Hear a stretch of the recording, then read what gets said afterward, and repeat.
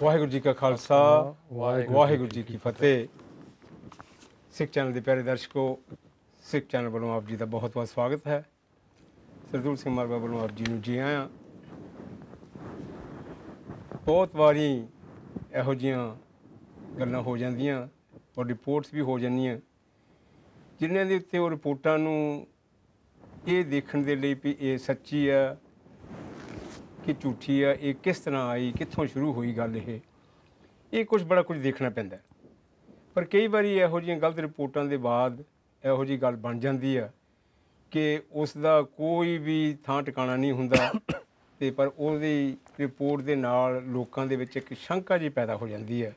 ਉਹ ਸ਼ੰਕਾ ਜਿਹੜੀ ਹੈ ਵੀ ਉਹ ਇੱਥੇ ਤੱਕ ਵੱਧ ਜਾਂਦੀ ਹੈ ਵੀ ਜੀ ਨਹੀਂ, ਇਹ ਜਿਹੜੀ ਅਖਬਾਰ ਦੇ ਵਿੱਚ ਆਈ ਗੱਲ ਇਹ ਠੀਕ ਹੀ ਹੋਣੀ ਹੈ। ਅੱਜ ਜੋ ਮੈਂ ਗੱਲ ਕਰਨ ਜਾ ਰਿਹਾ, ਜੋ ਅੱਜ ਦਾ ਪ੍ਰੋਗਰਾਮ ਅਸੀਂ ਕਰਨ ਜਾ ਰਹੇ ਹਾਂ, ਉਹ ਇਹ ਹੈ ਕਿ ਪਿੱਛੇ ਜਦੋਂ ਹਿੰਦੁਸਤਾਨ ਦੇ ਪ੍ਰਾਈਮ ਮਿਨਿਸਟਰ ਇੰਗਲੈਂਡ ਆਏ ਸੀ, ਉਸ ਤੋਂ ਬਾਅਦ ਕੁਝ ਗੱਲਾਂ ਨਿਕਲੀਆਂ ਸੀ ਕਿ ਉਹਨਾਂ ਨੇ ਇੱਥੇ ਦੀ ਗੌਰਮੈਂਟ ਨੂੰ ਇੱਕ ਡੋਸੀਅਰ ਮਤਲਬ ਇੱਕ ਕਿਤਾਬਚਾ ਜਿਹਾ ਬਣਾ ਕੇ ਦਿੱਤਾ, ਜਿਹਦੇ ਵਿੱਚ ਸਿੱਖ ਚੈਨਲ ਦੇ ਬਾਰੇ ਤਾਂ ਆਪ ਨੂੰ ਯਾਦ ਹੋਵੇਗਾ ਕਿ ਕਈ ਪ੍ਰੋਗਰਾਮ ਕੀਤੇ ਸੀ, ਇੱਕ ਦੋ ਪ੍ਰੋਗਰਾਮ ਮੈਂ ਵੀ ਕੀਤੇ ਸੀ ਅਤੇ ਬਾਕੀ ਮੇਰੇ ਹੋਰ ਸਾਥੀ ਪ੍ਰੈਜ਼ੈਂਟਰਾਂ ਨੇ ਵੀ ਕੀਤੇ ਸੀ ਕਿ ਸਿੱਖ ਚੈਨਲ ਦੇ ਉੱਤੇ ਬਹੁਤ ਐਕਸਟਰੀਮ ਗੱਲਾਂ ਹੋ ਰਹੀਆਂ ਹਨ ਅਤੇ ਉਹਦੇ ਵਿੱਚ ਕੁਝ ਗੁਰਦੁਆਰੇ ਵੀ ਮੈਂਸ਼ਨ ਕੀਤੇ ਗਏ ਸਨ। ਇਹੋ ਜਿਹੀਆਂ ਰਿਪੋਰਟਾਂ ਤੁਹਾਨੂੰ ਯਾਦ ਹੋਵੇਗਾ। ਸੋ ਅੱਜ ਦਾ ਜਿਹੜਾ ਪ੍ਰੋਗਰਾਮ ਹੈ ਉਸ ਖਾਸ ਗੱਲ ਦੇ ਉੱਤੇ ਇਹ ਹੈ ਕਿ ਆਪਣੀ ਯਾਦ ਇਹ ਵੀ ਤੁਹਾਨੂੰ ਹੋਣਾ ਵੀ ਸਿੱਖ ਕਾਉਂਸਲ ਸਿੱਖ ਚੈਨਲ ਦੇ ਕਾਫੀ ਕੰਮਾਂ ਤੋਂ ਨੱਠ ਭੱਜ ਕੇ ਗੁਰਦੁਆਰਿਆਂ ਦੇ ਵਿੱਚ ਸਾਰੀ ਕੰਟਰੀ ਦੇ ਵਿੱਚ ਨੱਠ ਭੱਜ ਹੁੰਦੀ ਰਹੀ ਹੈ ਅਤੇ ਉਹ ਜਿਹੜੀ ਸਿੱਖ ਕਾਉਂਸਲ ਸੀ ਉਸ ਦੀ ਹੋਂਦ ਦੇ ਆਉਣ ਦੇ ਵਿੱਚ ਕਾਫੀ ਸਮਾਂ ਲੱਗ ਗਿਆ ਸੀ। ਪਰ ਉਹ ਸਿੱਖ ਕਾਉਂਸਲ ਜਿਹੜੀ ਹੈ ਇਸ ਵੇਲੇ ਬੜੇ ਅੱਛੇ ਕੰਮ ਕਰ ਰਹੀ ਹੈ ਅਤੇ ਉਹਨਾਂ ਨੇ ਇਸ ਜੋ ਇਹ ਗੱਲਾਂ ਮੈਂ ਕੀਤੀਆਂ ਇਹਦੀ ਪੈਰਵਾਈ ਕੀਤੀ, ਇਹਨੂੰ ਫੋਲੋ ਕੀਤਾ ਅਤੇ ਉਹ ਫੋਲੋ ਕਰਕੇ ਅੱਜ ਇੱਕ ਬੜੀ ਵਧੀਆ ਨਿਊਜ਼ ਲੈ ਕੇ ਤੁਹਾਡੇ ਸਾਹਮਣੇ ਪੇਸ਼ ਹੋਏ ਨੇ। ਸੋ ਅੱਜ ਸਿੱਖ ਕਾਉਂਸਲ ਦੇ ਜਿਹੜੇ ਸਾਡੇ ਨੁਮਾਇੰਦੇ ਨੇ, ਉਹਨਾਂ ਦੇ ਰੈਪਰੈਜ਼ੈਂਟੇਟਿਵ ਨੇ ਅਤੇ ਪੋਲੀਟੀਕਲੀ ਬਹੁਤ ਸਾਰੀਆਂ ਗੱਲਾਂ ਕਰਦੇ ਨੇ, ਉਹਨਾਂ ਨੂੰ ਮੈਂ ਵੈਲਕਮ ਕਰਨਾ। ਗੁਰਿੰਦਰ ਸਿੰਘ ਜੋਸਨ, ਵਾਹਿਗੁਰੂ ਜੀ ਖਾਲਸਾ ਵਾਹਿਗੁਰੂ ਫਤਿਹ। ਇਸੇ ਤਰ੍ਹਾਂ ਸਿੱਖ ਕਾਉਂਸਲ ਦੇ ਬਹੁਤ ਸਾਰੇ ਹੋਰ ਕੰਮਾਂ ਦੀ ਜਿਹੜੀ ਪੈਰਵਾਈ ਕਰਦੇ ਨੇ ਬੈਕਗਰਾਊਂਡ ਦੇ ਵਿੱਚ ਸਾਰੇ, ਔਰ ਸ਼ੁਰੂ ਦੇ ਨਾਲ ਲੈ ਕੇ ਸਿੱਖ ਕਾਉਂਸਲ ਦੇ ਨਾਲ ਕੰਮ ਕਰਦੇ ਆ ਰਹੇ ਨੇ। ਜਗਤਾਰ ਸਿੰਘ ਜੀ, ਵਾਹਿਗੁਰੂ ਜੀ ਖਾਲਸਾ ਵਾਹਿਗੁਰੂ ਜੀ ਫਤਿਹ।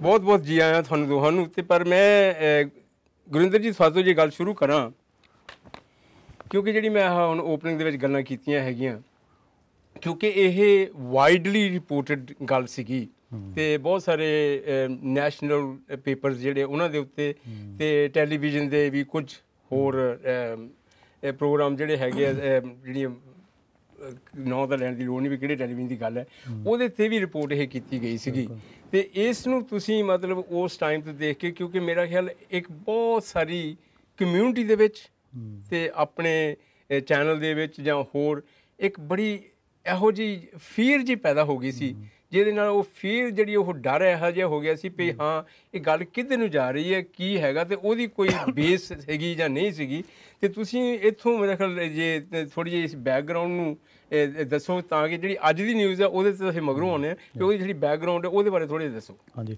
ਬੈਕਗਰਾਊਂਡ ਇਹਦੀ ਇਹੀ ਆ ਵੀ ਜਦੋਂ ਮੋਦੀ ਪ੍ਰਾਈਮ ਮਿਨਿਸਟਰ ਇੰਡੀਆ ਦੇ ਇੱਥੇ ਉਹਨਾਂ ਨੇ ਆਉਣਾ ਸੀਗਾ, 12 ਨਵੰਬਰ ਆਏ ਸੀਗੇ, 3 ਦਿਨਾਂ ਦੀ ਵਿਜ਼ਿਟ ਸੀਗੀ ਅਤੇ ਉਹਦੇ ਵਿੱਚ ਆਪਾਂ ਨੂੰ ਪਤਾ ਪ੍ਰਾਈਮ ਮਿਨਿਸਟਰ ਦੇ ਵੀ ਕੈਮਰੇ ਨਾਲ ਵੀ ਹੋਰ ਗਵਰਨਮੈਂਟ ਡਿਪਾਰਟਮੈਂਟਾਂ ਨਾਲ ਵੱਖ-ਵੱਖ ਉਹਨਾਂ ਦੀਆਂ ਮੀਟਿੰਗਾਂ ਸੀਗੀਆਂ, ਉਹਨਾਂ ਦੀ ਪੂਰੀ ਟੀਮ ਆਈ ਸੀਗੀ। ਅਤੇ ਉਹਨਾਂ ਨੇ ਜਦੋਂ ਆਉਣਾ ਸੀਗਾ 1-2 ਦਿਨ ਪਹਿਲਾਂ ਕਾਫੀ ਇੰਡੀਅਨ ਮੀਡੀਆ ਦੇ ਵਿੱਚ ਖਬਰਾਂ ਲੱਗਣ ਲੱਗ ਪਈਆਂ ਸੀਗੀਆਂ ਅਤੇ ਤਕਰੀਬਨ ਜਿੰਨੇ ਵੀ ਮੈਜੋਰਿਟੀ ਨਿਊਜ਼ਪੇਪਰ ਇੰਡੀਆ ਦੇ ਸਾਰਿਆਂ ਨੇ ਖਬਰ ਲਾਈ ਹੈ।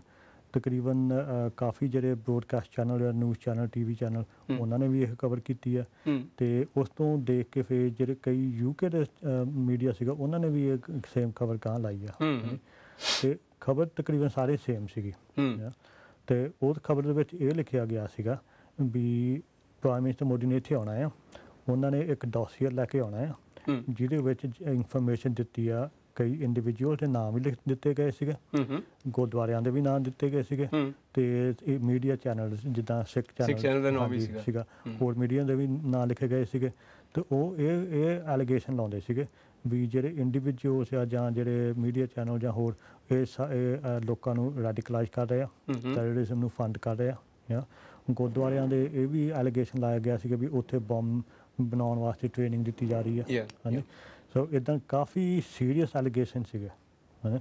ਸੋ ਅਸੀਂ ਤਾਂ ਉਸੇ ਵੇਲੇ ਜਦੋਂ ਦੇਖਿਆ, ਹੁਣ ਮੈਨੂੰ ਤਾਂ ਖਾਸ ਜਦੋਂ ਮੈਂ ਪੜ੍ਹਿਆ ਵੀ ਪਹਿਲਾਂ ਵੀ ਐਕਸ਼ਨ ਸੀਗਾ ਵੀ ਇਹ ਹੋ ਹੀ ਨਹੀਂ ਸਕਦਾ, ਹੁੰਦਾ ਵੀ ਨਹੀਂ। ਹੁਣ ਆਪਾਂ ਨੂੰ ਪਤਾ ਵੀ ਆਪਣੇ ਇੱਥੇ ਜਿਹੜੇ ਗੁਰਦੁਆਰੇ ਸਾਹਿਬ ਆ ਉਹਨਾਂ 'ਚ ਪਤਾ ਵੀ ਆਪਾਂ ਨੂੰ ਪ੍ਰਬੰਧ ਕਿਹੜੇ ਹਿਸਾਬ ਨਾਲ ਚੱਲਦਾ, ਆਪਣੀ ਕਮਿਊਨਿਟੀ ਬਾਰੇ ਪਤਾ ਆ, ਆਪਣੇ ਮੀਡੀਆ ਬਾਰੇ ਪਤਾ ਆ, ਹੁਣ ਆਪਾਂ ਨੂੰ ਸਿੱਖ ਚੈਨਲ ਬਾਰੇ ਸਾਰਾ ਪਤਾ ਵੀ ਇੱਥੇ ਕਿਹੜੇ ਤਰ੍ਹਾਂ ਦੇ ਪ੍ਰੋਗਰਾਮ ਚੱਲਦੇ ਆ, middle of the range Aam community ਨੂੰ ਰੈਪਰਜੈਂਟ ਕਰ ਰਹੇ ਆ। ਜਿਹੜੀ ਵੋਇਸ ਇਹਨਾਂ ਨੇ ਸਿੱਖ ਚੈਨਲ ਦੀ ਜਿਹੜੀ ਹੈਗੀ ਆ, ਜਿਹੜੇ ਪ੍ਰੋਗਰਾਮ ਇੱਥੇ ਜਿਹਦੇ 'ਤੇ ਹੁੰਦੇ ਸਾਰੇ ਵੱਖ-ਵੱਖ ਇਸ਼ੂ 'ਤੇ ਆ ਰਹੇ ਹਨ, ਪਰ ਕੋਈ ਰੈਡੀਕਲਾਈਜੇਸ਼ਨ ਦਾ ਤਾਂ ਕੋਈ ਚੱਕਰ ਹੈ ਹੀ ਨਹੀਂਗਾ, ਹਾਂਜੀ। ਅਤੇ ਸੋ ਸਾਡੇ ਮਨ 'ਚ ਇਹ ਸੀਗਾ ਵੀ ਇਹ ਬਿਲਕੁਲ ਗਲਤ ਖਬਰ ਆ ਅਤੇ ਇਹਦਾ ਆਪਾਂ ਨੂੰ ਸੋਚਣਾ ਚਾਹੀਦਾ ਆ। ਸੋ ਸਿੱਖ ਕਾਉਂਸਲ ਨੇ ਉਹ 12 ਤੋਂ 15 ਆਏ ਸੀਗੇ ਮੋਢੀ, 17 ਤਰੀਕ ਨੂੰ ਫਿਰ ਸਿੱਖ ਕਾਉਂਸਲ UK ਨੇ ਅਸੀਂ ਚਿੱਠੀ ਪਾਈ ਸੀਗੀ ਡੇਵਿਡ ਕੈਮਰਨ ਨੂੰ।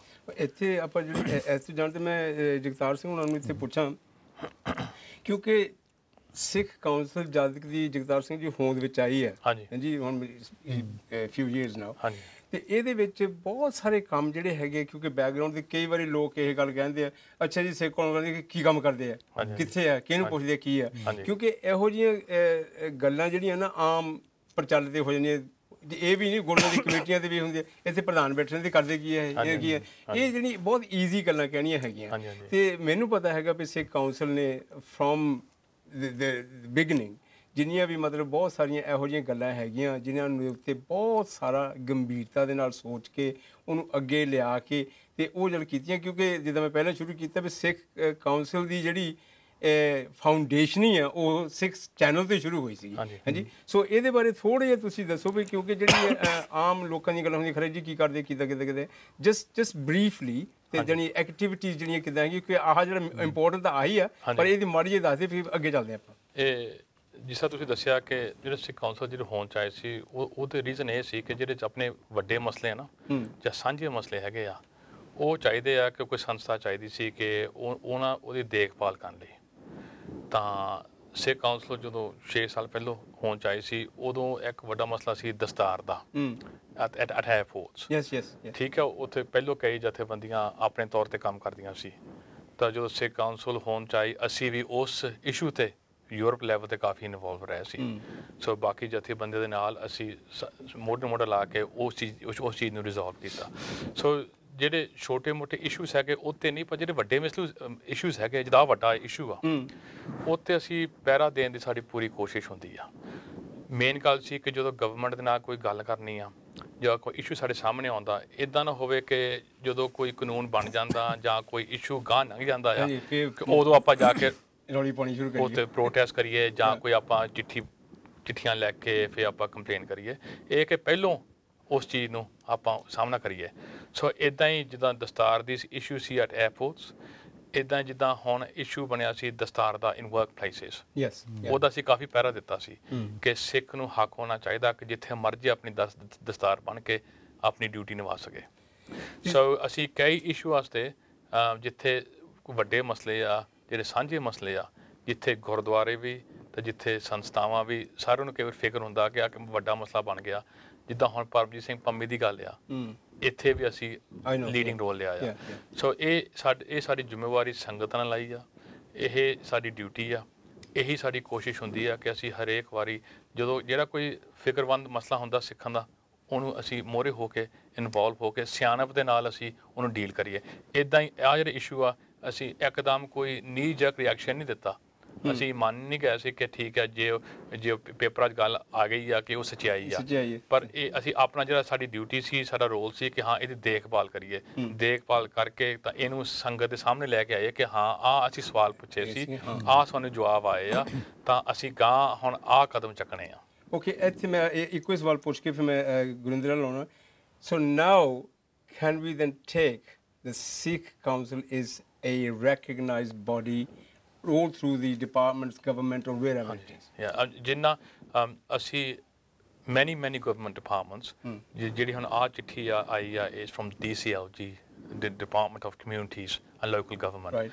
ਜਿੰਨੇ ਵੀ ਡਿਪਾਰਟਮੈਂਟ ਹੈਗਾ ਆਪਣੇ ਹੋਮ ਆਫਿਸ ਹੋਇਆ ਜਾਂ ਫੋਰਨ ਐਂਡ ਕਾਮਨਵੈਲਥ ਆਫਿਸ ਹੋਇਆ ਡਿਪਾਰਟਮੈਂਟ ਆਫ ਐਜੂਕੇਸ਼ਨ ਜਿਹੜੇ ਸਿੱਖ ਸਕੂਲਸ ਜਿਹੜੇ ਆਪਣੇ ਹੁਣ ਜਗ੍ਹਾ ਜਗ੍ਹਾ ਤੇ ਬਣ ਗਏ ਆ ਉਹਦੇ ਵਿੱਚ ਸਿੱਖ ਕੌਂਸਲ ਦਾ ਕਾਫੀ ਰੋਲ ਅਦਾ ਰਿਹਾ ਆ ਜਿੱਥੇ ਜਿੱਥੇ ਐਪਲੀਕੇਸ਼ਨ ਗਏ ਆ ਜਿੱਥੇ ਜਿੱਥੇ ਵੀ ਸਾਨੂੰ ਮਨਜ਼ੂਰੀਆਂ ਮਿਲੀਆਂ ਆ ਜਾਂ ਸਾਨੂੰ ਸਾਈਟ ਨਹੀਂ ਮਿਲੀ ਜਾਂ ਸਾਨੂੰ ਮੁਸ਼ਕਲਾਂ ਆਈਆਂ ਆ ਸਿੱਖ council has been the leading light working with department of education ਸੋ ਇਨ ਮੈਨੀ ਫੀਲਡਸ ਇਨ ਮੈਨੀ ਡਿਪਾਰਟਮੈਂਟਸ ਸਾਡੀ ਆਪਣੀ ਇੱਕ ਸੇਵਾ ਤੌਰ ਤੇ ਸਾਡੀ ਕਮਿਟਮੈਂਟ ਹੈ ਕਿ ਜਿੱਥੇ ਵੀ ਇੱਕ ਸਿੱਖ ਭਾਈਚਾਰੇ ਦੀ ਕੋਈ ਗੱਲ ਆ ਜਿੱਥੇ ਵੀ ਸਾਨੂੰ ਕੋਈ ਇਸ਼ੂ ਬਣਦਾ ਆ ਕੌਮੀ ਤੌਰ ਤੇ ਧਰਮ ਤੌਰ ਤੇ ਉਹ ਅਸੀਂ ਗਵਰਨਮੈਂਟ ਦੇ ਨਾਲ ਅਸੀਂ ਉਹਨੂੰ ਡਾਇਲੋਗ ਕਰਦੇ ਹਾਂ ਤਾਂ ਡਾਇਲੋਗ ਦੇ ਨਾਲ ਕੋਈ ਨਾ ਕੋਈ ਜਿਹੜਾ ਰਿਜ਼ਲਟ ਨਿਕਲਦਾ ਨਾ ਉਹ ਚੰਗਾ ਹੀ ਨਿਕਲਦਾ ਓਕੇ ਵੈਰੀ ਗੁੱਡ ਲਓ ਜੀ ਗੁਰਿੰਦਰ ਜੀ ਹੁਣ ਆਪਾਂ ਆਉਂਦੇ ਹਾਂ ਜਿਹੜੀ ਹੁਣ ਇਹ ਜਿਹੜੀ ਗੱਲ ਸੀਗੀ ਇਟ ਵਾਸ ਵਾਈਡਲੀ ਰਿਪੋਰਟਡ ਰੈਡੀਕਲਾਈਜੇਸ਼ਨ ਹੋ ਰਿਹਾ ਜੀ ਉਹ ਹੋ ਰਿਹਾ ਤੇ ਜਿਹੜਾ ਡੋਸੀਅਰ ਇਟ ਵਾਸ obviously said ਵੀ ਹਾਂ ਜੀ ਉਹ ਪ੍ਰਾਈਮ ਮਿਨਿਸਟਰ ਨੂੰ ਦੇ ਕੇ ਗਿਆ ਹੈਗਾ ਹਾਂਜੀ ਪਹਿਲੀ ਤਾਂ ਇਹ ਗੱਲ ਦੱਸੋ ਵੀ how for that is true we Indian prime minister ਨੇ ਕੋਈ ਡੋਸੀਅਰ ਜਾਂ ਕੋਈ ਚੀਜ਼ ਇੱਥੇ ਦੀ ਗਵਰਨਮੈਂਟ ਨੇ ਇੱਥੇ ਦੇ ਪ੍ਰਾਈਮ ਮਿਨਿਸਟਰ ਨੂੰ ਦਿੱਤੀ ਹੈ ਉਹਦਾ ਜਿਹੜਾ ਅੱਜ ਹੁਣ ਲੈਟਰ ਜਿਹੜੀ ਹੁਣ ਆਪਾਂ ਨੇ ਲੈਟਰ ਆਪਾਂ ਅੱਜ ਪਬਲਿਕ ਦੇ ਵਿੱਚ ਰੱਖੀ ਆ ਰਾਈਟ ਉਹਦੇ ਹਿਸਾਬ ਨਾਲ ਕੋਈ ਸੱਚਾਈ ਨਹੀਂ ਹੈਗੀ ਅੱਛਾ 17 ਨਵੰਬਰ ਨੂੰ ਸਿੱਖ ਕੌਂਸਲ ਨੇ ਪ੍ਰਾਈਮ ਮਿਨਿਸਟਰ ਡੇਵਿਡ ਕੈਮਰਨ ਨੂੰ ਚਿੱਠੀ ਪਾਈ ਸੀਗੀ ਵੀ ਆਹ ਖਬਰ ਨਿਊਜ਼ ਵਿੱਚ ਆ ਰਹੀ ਆ ਇਹਦੇ ਬਾਰੇ ਤੂੰ ਦੱਸ ਵੀ ਕੋਈ ਡੋਸੀਅਰ ਹੈਗਾ ਆ ਜੇ ਹੈਗਾ ਆ ਉਹ 'ਤੇ ਕਿਹੜੀ ਇਨਫੋਰਮੇਸ਼ਨ ਆ ਕਿਹਦੇ ਬਾਰੇ ਅਸੀਂ ਜਾਣਨਾ ਚਾਹੁੰਦੇ ਵੀ ਜਿਹੜੇ ਐਲੀਗੇਸ਼ਨ ਲਾ ਰਹੇ ਆ ਜੇ ਉਹਨਾਂ 'ਤੇ ਮਾੜੀ ਜਿਹੀ ਵੀ ਸੱਚਾਈ ਆ ਫਿਰ ਜਿੰਨਾ ਤੁਹਾਨੂੰ ਕੰਸਰਨ ਉਹਨਾਂ ਹੀ ਸਾਨੂੰ ਕੰਸਰਨ ਹੈ ਨਾ ਪਰ ਜੇ ਨਹੀਂ ਹੈਗਾ ਫਿਰ ਉਹ ਵੀ ਸਾਨੂੰ ਪਤਾ ਹੋਣਾ ਚਾਹੀਦਾ ਉਹ ਵੀ ਸੱਚਾਈ ਮੋੜੇ ਆਉਣੀ ਚਾਹੀਦੀ ਆ ਸੋ ਪਹਿਲਾਂ ਉਹਨਾਂ ਤੋਂ ਹੋਲਡਿੰਗ ਰਿਸਪੌਂਸ ਆਇਆ ਸੀਗਾ ਅਤੇ ਫਿਰ ਉਸ ਤੋਂ ਬਾਅਦ ਹੁਣ ਬੈਰਨਸ ਵਿਲੀਅਮਸ ਆਫ ਟ੍ਰੈਫਰਡ ਜਿਹੜੀ ਹੈਗੀ ਆ parliamentary under secretary of state ਅਤੇ department communities and local government ਸੋ ਉੱਥੇ ਮਿਨਿਸਟਰ ਆ ਹਾਊਸਡ ਲੋਜ ਦੇ ਵਿੱਚ ਇਹ department of communities local government ਪਹਿਲ ਕਰਦੀ ਆ ਉਹਦੇ ਵੱਲੋਂ ਉਹਨੇ ਇਹ ਲਿਖਿਆ ਵੀ ਪ੍ਰਾਈਮ ਮਿਨਿਸਟਰ ਨੇ ਜਿਹੜੀ ਸਾਡੀ 17 ਨਵੰਬਰ ਦੀ ਚਿੱਠੀ ਆ ਉਹਨੂੰ ਪਾਸਨ ਕੀਤੀ ਆ ਰਿਪਲਾਈ ਦੇਣ ਲਈ ਅਤੇ ਅਸੀਂ ਉਹਦੇ ਵਿੱਚ ਅਸੀਂ ਇੰਡੀਆ ਮੀਡੀਆ ਬਾਰੇ ਦੱਸਿਆ ਵੀ ਜੋ ਉੱਥੇ ਜਿਹੜੇ ਐਲੀਗੇਸ਼ਨ ਲਾ ਰਹੇ ਆ ਤਾਂ ਉਹਨੇ ਕਲੀਅਰਲੀ ਕਿਹਾ ਕਿ categorically state that no information was given to the Prime Minister or any member of government before, during or after Prime Minister Modi's visit pertaining to such an issue. ਸੋ ਕਹਿੰਦੀ ਮੈਂ ਕੈਟੇਗੋਰੀਕਲੀ ਕੋਈ ਸ਼ੰਕਾ ਨਹੀਂ ਹੈਗੀ ਹੈ ਨਾ ਇਹ ਸਟੇਟ ਕਰਦੀ ਵੀ ਕੋਈ ਇਨਫੋਰਮੇਸ਼ਨ ਉਹਨੇ ਡੋਸੀਅਰ ਨਾਮ ਨਹੀਂ ਵਰਤਿਆ ਉਹਨੇ ਇਨਫੋਰਮੇਸ਼ਨ ਕੋਈ ਵੀ ਇਨਫੋਰਮੇਸ਼ਨ ਕਿਸੇ ਤਰ੍ਹਾਂ ਦੀ ਇਨਫੋਰਮੇਸ਼ਨ ਪ੍ਰਾਈਮ ਮਿਨਿਸਟਰ ਨੂੰ ਜਾਂ ਹੋਰ ਕਿਸੇ ਮੈਂਬਰ ਗਵਰਨਮੈਂਟ ਦੇ ਨੂੰ ਕੋਈ ਨਹੀਂ ਦਿੱਤੀ ਗਈ ਵਿਜ਼ਿਟ ਦੇ ਟਾਈਮ 'ਤੇ ਉਹ ਤੋਂ ਪਹਿਲਾਂ ਜਾਂ ਉਹ ਤੋਂ ਬਾਅਦ ਕਿਉਂਕਿ ਇਹਦੇ 'ਚ ਗੁਰਿੰਦਰ ਜੀ ਇੱਕ ਇਹ ਵੀ ਗੱਲ ਆ ਸਕਦੀ ਕਿਉਂਕਿ ਜਿਹੜੀ ਪਿਛਲੇ ਕੁਝ ਮਹੀਨਿਆਂ 'ਚ ਹਫ਼ਤਿਆਂ 'ਚ ਆਪਣੇ ਪ੍ਰਾਈਮ ਮਿਨਿਸਟਰ ਕੈਮਰਨ ਨੇ ਇੱਕ ਸਟੇਟਮੈਂਟ ਵੀ ਦਿੱਤੀ ਸੀ ਕਿ ਰੈਡੀਕਲਾਈਜੇਸ਼ਨ throughout UK in schools or everywhere and he will tackle that probably it was a concern to him as well ਜੇ ਰੈਡੀਕਲਾਈਜੇਸ਼ਨ ਵਰਡ ਮੈਂਸ਼ਨ ਕੀਤਾ ਗਿਆ ਮੀਡੀਆ ਦੇ ਵਿੱਚ ਕਿ ਜੇ ਸਿੱਖਾਂ ਦੇ ਗੁਰਦੁਆਰੇ ਤੇ ਜਾਂ ਇਹੋ ਜਿਹੇ ਚੈਨਲਾਂ ਦੇ ਉੱਤੇ ਇਹੋ ਜਿਹੀਆਂ ਗੱਲਾਂ ਹੋ ਰਹੀਆਂ ਹੈਗੀਆਂ ਤੇ then it would be concern not to only us to us it's a concern to the prime minister but ਜਿਹੜਾ ਨਾ ਗਵਰਨਮੈਂਟ ਦਾ ਕੰਸਰਨ ਹੈਗਾ ਇਹ ਕੋਈ ਸ਼ੱਕ ਨਹੀਂ ਕਿ ਵੀ ਜਿਹੜੀ UK ਗਵਰਨਮੈਂਟ ਦਾ ਇਸ ਵੇਲੇ ਕਾਫੀ ਇੰਪੋਰਟੈਂਟ ਉਹ ਲੈ ਰਹੇ ਆ ਰੈਡੀਕਲਾਈਜੇਸ਼ਨ ਦਾ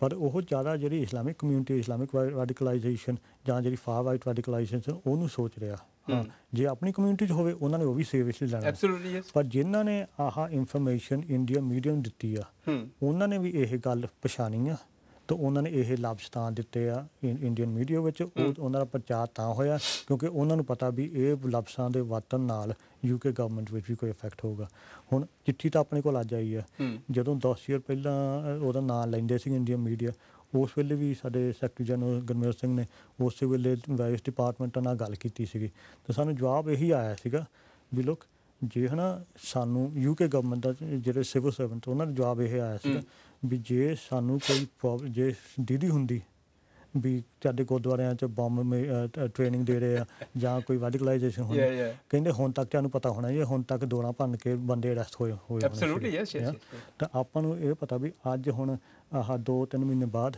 ਜਾਂ 2 ਮਹੀਨੇ ਬਾਅਦ ਹੁਣ ਆਪਾਂ ਇੱਥੇ ਬੈਠੇ ਆ ਆਪਾਂ ਕੋਲ ਚਿੱਠੀ ਵੀ ਹੈਗੀ ਆ ਪਰ ਆਪਾਂ ਨੂੰ ਇਹ ਵੀ ਪਤਾ ਵੀ ਜਿਨ੍ਹਾਂ ਨੇ ਗੁਰਦੁਆਰਿਆਂ ਨਾਂ ਲਏ ਸੀਗੇ ਜਾਂ ਜਿਹੜੇ ਚੈਨਲਾਂ 'ਤੇ ਨਾਂ ਲਏ ਸੀਗੇ ਜਾਂ ਜਿਹੜੇ ਇੰਡੀਵਿਜੂਅਲ ਸੀਗੇ ਕਿਸੇ 'ਤੇ ਕੋਈ ਪਾਬੰਦੀ ਨਹੀਂ ਆਈ ਜੇ ਪਰਮਜੀਤ ਪੰਮੇ ਦਾ ਨਾਂ ਲਿਆ ਸੀਗਾ ਡੋਸੀਅਰ ਦੇ ਵਿੱਚ ਉਹ ਪੋਰਚੁਗਲ ਗਿਆ ਸੀਗਾ ਉੱਥੇ ਉਹਦੀ ਅਰੈਸਟ ਹੋਈ ਸੀਗੀ ਉਹ ਅੱਜ ਜਿਹੜੇ ਹੋ ਕੇ ਮੁੜ ਕੇ ਆਇਆ UK ਸਗੋਂ ਆਪੋਜੀਟ ਹੋਈ ਹੈ। ਉਹਦੇ 'ਚ ਇੱਕ ਆਪਣੇ ਜਗਤਾਰ ਸਿੰਘ ਗੱਲ ਉਦੋਂ ਜਦੋਂ ਪ੍ਰੋਗਰਾਮ ਇੱਕ ਵਾਰੀ ਕਰ ਰਹੇ ਸੀਗੇ, ਵੀ head international lawyer on the phone, ਬਈ ਹੀ couldn't come to the studio.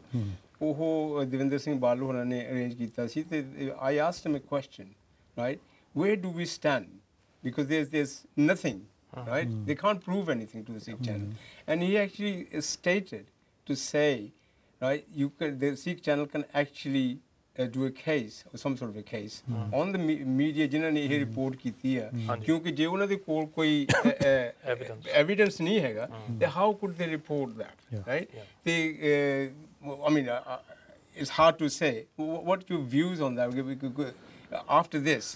ਹਾਂਜੀ, ਮੇਰੀ ਵੀ ਅੱਜ ਦਵਿੰਦਰ ਸਿੰਘ ਬਾਦਲ ਨਾਲ ਗੱਲ ਹੋਈ ਸੀ ਸਵੇਰੇ, ਜਦੋਂ ਇਸ ਪ੍ਰੋਗਰਾਮ ਬਾਰੇ ਸਾਡੀ ਸਾਂਝੀ ਵਿਚਾਰ ਹੋਈ ਸੀ, and he was very excited ਕਿ ਸਾਡੇ ਕੋਲ ਆ ਜਿਹੜੀ ਚਿੱਠੀ ਹੈ ਸਾਡੇ ਸਾਹਮਣੇ ਆਈ ਆ, because it completely exonerates the channel, Sikh channel and any other channel. Absolutely, yeah. And so ਕਿ this is ਇਹ ਜਦ ਸਾਨੂੰ ਇਹ ਸਾਡੇ ਸਾਹਮਣੇ ਇਹ ਗੱਲ ਆਉਂਦੀ ਆ ਕਿ ਜਿਹੜੇ ਇੰਡੀਆ ਦੀ ਪ੍ਰੈਸ ਹੈਗੀ ਆ ਨਾ, ਉਹ ਐਂਟੀ ਸਿੱਖ ਆ। Okay. So because they're anti-Sikh, they feel that they have the prerogative ਕਿ ਅਸੀਂ ਜੋ ਮਰਜ਼ੀ ਲਿਖ ਸਕਦੇ ਹਾਂ। So ਜਿੱਥੇ ਇੱਥੇ ਦੀ ਪ੍ਰੈਸ ਦੇ ਸਟੈਂਡਰਡਸ ਹੈਗੇ ਆ, and there's regulators here, ਹਨਾ, ਉੱਥੇ they can't be that effective, ਜਾਂ ਆਪਣੇ ਸਿੱਖ ਉੱਤੇ ਇਤਰਾਜ਼ ਨਹੀਂ ਕਰਦੇ। ਦੋ ਹੀ ਗੱਲਾਂ ਹੋ ਸਕਦੀਆਂ, ਜਾਂ ਤਾਂ ਰੈਗੂਲੇਟਰ ਉੱਥੇ ਇਫੈਕਟਿਵ ਨਹੀਂ, ਜਾਂ ਕੋਈ ਇਸ ਇਸ਼ੂ ਤੇ ਕੋਈ ਕੰਪਲੇਨ ਨਹੀਂ ਜਾਂਦੀ। ਅਸੀਂ ਆਪਣੇ ਵੱਲੋਂ ਇੱਥੇ ਜਿਹੜੀ ਇੰਡੀਆ ਦੀ ਪ੍ਰੈਸ ਹੈਗੀ ਆ, ਜਦੋਂ ਕੋਈ ਇੱਦਾਂ ਦੀ ਕੋਈ ਖਬਰ ਆਉਂਦੀ ਆ, we've made the effort of making a complaint, ਹਨਾ, and gone through a process. But ਉੱਥੇ ਵੀ once you go so far, then it just goes quiet, ਹਨਾ। So ਜਿਹੜੀ ਗੱਲ ਤੁਸੀਂ ਵਕੀਲ ਦੀ ਕੀਤੀ ਆ, ਆਫ ਕੋਰਸ ਇੱਥੇ ਤਾਂ ਆਪਾਂ ਨੂੰ ਪਤਾ ਹੈ ਕਿ ਇੱਥੇ ਤੁਸੀਂ ਕਿਸੇ ਦੇ ਖਿਲਾਫ ਕੋਈ ਗੱਲ ਲਿਖੋ ਜਾਂ ਕਿਸੇ ਸੰਸਥਾ ਦੇ ਖਿਲਾਫ ਲਿਖੋ, there are laws in place, defamation, whatever you want to call it, ਹਨਾ, ਉਹ ਜਾਂ ਤੁਸੀਂ ਕਹੋ ਜੇ ਤੁਹਾਡੇ ਕੋਲ ਐਵੀਡੈਂਸ ਹੈਗਾ ਤੁਸੀਂ ਸਾਹਮਣੇ ਲੈ ਕੇ ਆਓ। But in India there's a different game. ਪਰ ਇਹ ਆਪਣੇ ਜ਼ਰੂਰ ਸਾਬਤ ਹੋ ਗਿਆ ਕਿ ਜਿਹੜੀ ਇੰਡੀਆ ਦੀ ਪ੍ਰੈਸ ਹੈਗੀ ਆ ਕਿ it is anti-Sikh. ਨਹੀਂ ਤਾਂ ਆ ਜਿਹੜੀਆਂ ਖਬਰਾਂ ਇੱਦਾਂ ਦੀਆਂ, without too much any evidence at all, how can they be written? So I think it's important ਕਿ ਜਿਹੜਾ ਇਹ ਕੰਮ ਹੋ ਰਿਹਾ ਜਾਂ ਆਪਾਂ ਕੰਮ ਕਰਦੇ ਹਾਂ, it's important to ਸੰਗਤ ਦੇ ਸਾਹਮਣੇ ਲੈ ਕੇ ਆਈਏ, ਪਬਲਿਕ ਦੇ ਸਾਹਮਣੇ ਲੈ ਕੇ ਆਈਏ ਕਿ at the end of the day, ਇਹ ਜਿਹੜੀ ਖਬਰਾਂ ਹੈਗੀਆਂ, it affects ਗੁਰਦੁਆਰੇ, it affects channels, it affects individuals. ਤਾਂ ਕਈ ਵਾਰੀ ਕੀ ਹੁੰਦਾ ਕਿ ਗੱਲ ਕੋਈ ਨਹੀਂ ਹੁੰਦੀ, ਪਰ ਸ਼ੱਕ ਜ਼ਰੂਰ ਪੈਦਾ ਹੋਇਆ। ਉਹ ਮੈਂ ਇਹੀ ਗੱਲ ਤੇ ਆਉਣ ਲੱਗਾ ਸੀ ਕਿ ਜਦੋਂ ਇਹੋ ਜਿਹੀ ਕੋਈ ਗੱਲ ਹੋ ਜਾਂਦੀ, ਜਦੋਂ ਪ੍ਰੈਸ ਦੇ ਵਿੱਚ ਕੁਝ ਵੀ ਨਿਕਲਿਆ ਹੋਵੇ, ਆਮ ਪਬਲਿਕ ਦੇ ਵਿੱਚ ਜਿੱਦਾਂ ਗੱਲਾਂ ਹੁੰਦੀਆਂ ਘਰਾਂ ਦੇ ਵਿੱਚ ਜਾਂ ਕਿਤੇ ਵੀ ਜਿੱਥੇ ਗੈਦਰਿੰਗ ਹੋਵੇ, ਉਹ ਕਹਿੰਦੇ ਜੀ ਮਾੜਾ ਮੋਟਾ ਤਾਂ ਸੱਚ ਦੇ ਵਿੱਚ ਮਾੜੀ ਮੋਟੀ ਤਾਂ ਗੱਲ ਕੋਈ ਨਾ ਕੋਈ ਤਾਂ ਹੋਊਗੀ ਜਿਹੜੀ ਇਹਨਾਂ ਨੇ ਲਿਖ ਦਿੱਤੀ ਹੈ ਜੀ। ਸੋ ਹੁਣ ਇਸ ਨੂੰ ਇੱਕਦਮ ਨਿਗੇਟ ਕਰਨ ਦੇ ਲਈ ਯਾਨੀ ਵਾਟ ਸਟੈਪਸ ਸ਼ੁੱਡ ਵੀ ਟੇਕ? ਇਹਨੇ ਕਾਫੀ ਸੀਰੀਅਸ ਮਸਲਾ ਹੈ ਨਾ, because I mean, sorry to interrupt, if it can happen once, it can happen again, right? ਅਸੀਂ ਚਲੋ ਚਾਹੇ ਸੇ ਕਾਉਂਸਲ ਵੱਲੋਂ ਚਾਹੇ ਇੱਕ ਇਕੱਠੇ ਹੋ ਕੇ ਵੀ ਮੁਹਿੰਮ ਕਰ ਲਈਏ, so we don't want to be going on that road every month, every year, or so forth. So what can we do? So we need to take ਜਿਹੜੇ ਇੰਡੀਅਨ ਮੀਡੀਆ ਨਾ ਆਪਾਂ ਨੂੰ ਥੋੜੇ ਸੀਰੀਅਸ ਲੈਣਾ ਪੈਣਾ ਹੈ ਨਾ। ਆਈ ਥਿੰਕ ਗੱਲ ਇੱਥੇ ਤੱਕ ਤਾਂ ਪਹੁੰਚੀ ਆ ਬਿਕਾਜ਼ ਅੱਜ ਤੱਕ ਕਿਸੇ ਨੇ ਕੋਈ ਚੈਲੰਜ ਨਹੀਂ ਕੀਤਾ। ਜੇ ਕੋਈ ਗੱਲ ਆਉਂਦੀ ਸੀਗੀ ਆਪਾਂ ਦੇਖ ਲੈਂਦੇ ਸੀਗੇ, ਕਈ ਮੰਨ ਜਾਂਦੇ ਸੀ, ਕਈ ਨਹੀਂ ਮੰਨ ਜਾਂਦੇ ਸੀ, ਪਰ ਕਿਸੇ ਨੇ ਚੈਲੰਜ ਨਹੀਂ ਕੀਤਾ। ਆਪਾਂ ਨੂੰ ਲੋੜ ਆ ਵੀ ਜਿੱਥੇ ਇੱਦਾਂ ਦੀ ਕੋਈ ਗਲਤ ਗੱਲ ਲਿਖ ਹੁੰਦੀ ਆ ਉਹਨੂੰ ਚੈਲੰਜ ਕਰੀਏ। ਸਿੱਖਾਂ ਯੂਕੇ ਨੇ ਆਹ ਜਿਹੜਾ ਮਸਲਾ ਆਹ ਤਾਂ ਇੱਕ ਹੈਗਾ ਆ, ਹੈ ਨਾ। ਪਿਛਲੇ ਸਾਲ ਦੇ ਵਿੱਚ ਸਾਡੇ ਕੋਲ ਹੁਣ 5-6 ਕੇਸ ਹੈਗੇ ਆ ਸਿਮਿਲਰ, ਜਿਹੜੇ ਇੰਡੀਆ ਦੇ ਮੀਡੀਆ ਦੇ ਵਿੱਚ ਜਾਂ ਤਾਂ ਕੋਈ ਗਲਤ ਇਲਜ਼ਾਮ ਕਿਸੇ ਤੇ ਲਾਏ ਗਏ, ਐਲੀਗੇਸ਼ਨ ਲਾਏ ਗਏ, ਜਾਂ ਉਹਨਾਂ ਨੇ ਸਿੱਖਾਂ ਬਾਰੇ ਗਲਤ ਪ੍ਰਚਾਰ ਕੀਤਾ ਗਿਆ, ਖਬਰ ਦਿੱਤੀ ਗਈ। ਅਸੀਂ ਉਹ ਕੇਸ ਚੈਲੰਜ ਕੀਤੇ ਆ। ਇੱਥੇ ਤੱਕ ਅਸੀਂ ਉਹਨਾਂ ਨੂੰ ਡਾਇਰੈਕਟਲੀ ਉਹਨਾਂ ਨੂੰ ਚੈਲੰਜ ਕੀਤਾ। ਇੰਡੀਆ ਦੇ ਵਿੱਚ ਜਿਹੜੀ ਉਹਨਾਂ ਦੇ ਰੈਗੂਲੇਟਰੀ ਬੋਡੀਜ਼, ਉਹਨਾਂ ਦੇ ਜਿਹੜੇ ਪ੍ਰੋਸੈਸ ਉਹ ਵੀ ਫੋਲੋ ਕੀਤੇ। ਅਤੇ ਜਾਂ ਅਸੀਂ ਜਿਹੜੇ ਜਿੱਦਾਂ ਹੁਣ ਆਹ ਯੂਕੇ ਗਵਰਨਮੈਂਟ ਨੂੰ ਕਹਿੰਦੇ ਸੀਗੇ, ਅਸੀਂ ਇਹਨਾਂ ਨੂੰ ਅਪਰੋਚ ਕੀਤਾ ਵੀ ਤੁਸੀਂ ਦੱਸੋ ਸੱਚ। ਇੱਥੇ ਹੋਰ ਵੀ ਏਜੰਸੀਜ਼, ਉਹਨਾਂ ਨੂੰ ਵੀ ਅਸੀਂ ਅਪਰੋਚ ਕੀਤਾ, ਹੋਰ ਮੀਡੀਆ। ਤਾਂ ਅਸੀਂ ਇਹ ਸਾਬਤ ਕਰ ਸਕਦੇ ਵੀ ਉਹ 5 ਕੇਸਾਂ ਦੇ ਵਿੱਚ ਕੋਈ ਸੱਚਾਈ ਹੈ ਨਹੀਂ ਗੀ, ਤਾਂ ਨਾ ਹੀ ਕੋਈ ਇਨਸਾਫ ਹੈਗਾ ਇੰਡੀਅਨ ਮੀਡੀਆ ਵੱਲੋਂ। ਉਹ ਹੁਣ ਅਸੀਂ ਇੱਦਾਂ ਕਰ ਰਹੇ ਹਾਂ, ਅਸੀਂ ਉਹਨਾਂ ਦੀ ਰਿਪੋਰਟ ਤਿਆਰ ਕਰ ਰਹੇ ਹਾਂ। ਓਕੇ ਰਿਪੋਰਟ ਤਕਰੀਬਨ ਮੈਜੋਰਟੀ ਲਿਖੀ ਗਈ ਆ। ਉਹਦੇ ਵਿੱਚ ਅਸੀਂ ਜਿਹੜਾ ਕੇਸ ਸਟੱਡੀਜ਼ ਆ ਉਹ ਵੀ ਵਿੱਚ ਪੂਰੇ ਇਨਫੋਰਮੇਸ਼ਨ ਦੇ ਰਹੇ ਹਾਂ। ਜਿਹੜੇ ਜਿੰਨੀਆਂ ਵੀ ਚਿੱਠੀ ਪੱਤਰ ਜਿਹੜਾ ਵੀ ਹੋਇਆ ਕਰਸਪੋਂਡੈਂਟ ਜਿੰਨੀ ਵੀ ਹੈਗੀ ਉਹ ਵੀ ਅਸੀਂ ਨਾਲ ਛਾਪਾਂਗੇ। ਸੋ ਜਿਹੜਾ ਕੋਈ ਰਿਪੋਰਟ ਚੱਕ ਕੇ then you will make a dossier dossier ਹੋਊਗਾ the actual dossier ਪਰ ਉਹਦੇ ਵਿੱਚ ਇਹ ਹੋਊਗਾ ਵੀ ਜੇ ਅਸੀਂ ਕਹਿ ਰਹੇ ਸਾਡੀ ਗੱਲ ਨਾ ਮੰਨੋ ਤੁਸੀਂ ਆਪ ਪੜ੍ਹ ਕੇ ਦੇਖ ਲਓ, ਤੁਸੀਂ ਆਪ ਦੀ ਮਾਈਂਡ ਆਪ ਬਣਾਓ। ਕਿਉਂਕਿ ਇਹੀ ਅਸੀਂ ਕਹਿ ਰਹੇ ਹਾਂ ਵੀ ਜੇ ਇੰਡੀਆ ਮੀਡੀਆ ਦੇ ਵਿੱਚ ਕੋਈ ਗੱਲ ਆਉਂਦੀ ਆ ਤੁਸੀਂ ਅੰਨ੍ਹੇਵਾਹ ਉਹਨੂੰ ਉੱਤੇ ਵਿਸ਼ਵਾਸ ਨਾ ਕਰ ਲਓ, ਉਹਨੂੰ ਮੰਨੋ ਨਾ। ਉਹਨੂੰ ਉਹਦੇ ਬਾਰੇ ਸੋਚੋ। ਹੁਣ ਜੇ ਤੁਹਾਨੂੰ ਕੋਈ ਕਹਿ ਰਿਹਾ ਵੀ ਤੁਹਾਡੇ ਗੁਰਦੁਆਰੇ ਨੇ ਬੰਬ ਟ੍ਰੇਨਿੰਗ ਦਿੱਤੀ ਜਾ ਰਹੀ ਹੈ, ਇਹ ਤੁਸੀਂ ਥੋੜ੍ਹਾ ਜਿਹਾ ਸੋਚੋ ਵੀ ਇਹ ਕਿੱਦਾਂ ਹੋ ਸਕਦਾ, ਇਹ ਕੁਐਸਚਨ ਕਰੋ। ਆਈ ਥਿੰਕ ਇਹਨੂੰ ਅਸੀਂ ਹੋਰ ਵੀ ਪਰਸਿਊ ਕਰਦੇ ਹਾਂ ਕਿਉਂਕਿ ਜਿਹੜੀਆਂ ਇਹ ਗੱਲਾਂ ਹੁੰਦੀਆਂ ਹੈਗੀਆਂ ਜੇ ਅਸੀਂ proactive ਨਹੀਂ ਨਾ ਹੋਵਾਂਗੇ, reactive ਹੋਵਾਂਗੇ ਤੇ then we will always be on the defense and I think we need to be offensive more ਹੈ ਨਾ। ਆਪਣੇ ਕੋਲ ਇੱਕ ਦੋ ਮਿੰਟ ਰਹਿ ਗਏ ਬ੍ਰੇਕ ਤੋਂ ਬਾਅਦ ਫਿਰ ਆਪਾਂ ਇਹ ਗੱਲ ਕਰਦੇ ਹਾਂ। ਜਿਹੜੀ ਦਾਦ ਗੱਲ ਕਰਨੀ ਕਿ ਕਈ ਵਾਰ ਇਦਾਂ ਹੁੰਦੀ ਹੈ ਕਿ ਆਪਾਂ ਨੂੰ ਪਤਾ ਹੁੰਦਾ ਕਿ we can't always trust what's written in print especially in India ਨਾ, ਪਰ ਕਈ ਵਾਰੀ ਆਪਾਂ ਇੱਥੇ ਇੰਡੀਵਿਜੂਅਲ ਤੌਰ ਤੇ ਜਾਂ ਸੰਸਥਾਵਾਂ ਤੌਰ ਤੇ ਨਾ ਸਾਨੂੰ ਪਤਾ ਵੀ ਆ ਕਿ ਨਹੀਂ ਕਿ ਇਹ ਗੱਲ ਸ਼ਾਇਦ ਨਹੀਂ ਸਹੀ, ਪਰ ਫਿਰ ਵੀ ਆਪਾਂ ਇੱਥੇ ਉਹਨੂੰ ਵਾਰ-ਵਾਰ ਦੜਾਈ ਜਾਂਦੇ ਗੱਲਾਂ ਨੂੰ। ਸੋ ਇਹ ਆਪਾਂ ਨੂੰ ਵੀ ਥੋੜ੍ਹਾ ਸਿਆਣੇ ਹੋਣਾ ਪੈਣਾ ਕਿ ਜੇ ਤੁਹਾਨੂੰ ਪਤਾ ਕਿ it's not right, it's probably not right ਹੈ ਨਾ, ਪਰ ਆਪਾਂ ਉਸੇ ਚੀਜ਼ ਨੂੰ ਮੁੜ ਕੇ ਦੁਬਾਰਾ ਨਾ ਦੜਾਈਏ ਕਿ ਆਹ ਗੱਲ ਹੋਈ ਆ, ਆਹ ਗੱਲ ਹੋਈ ਆ।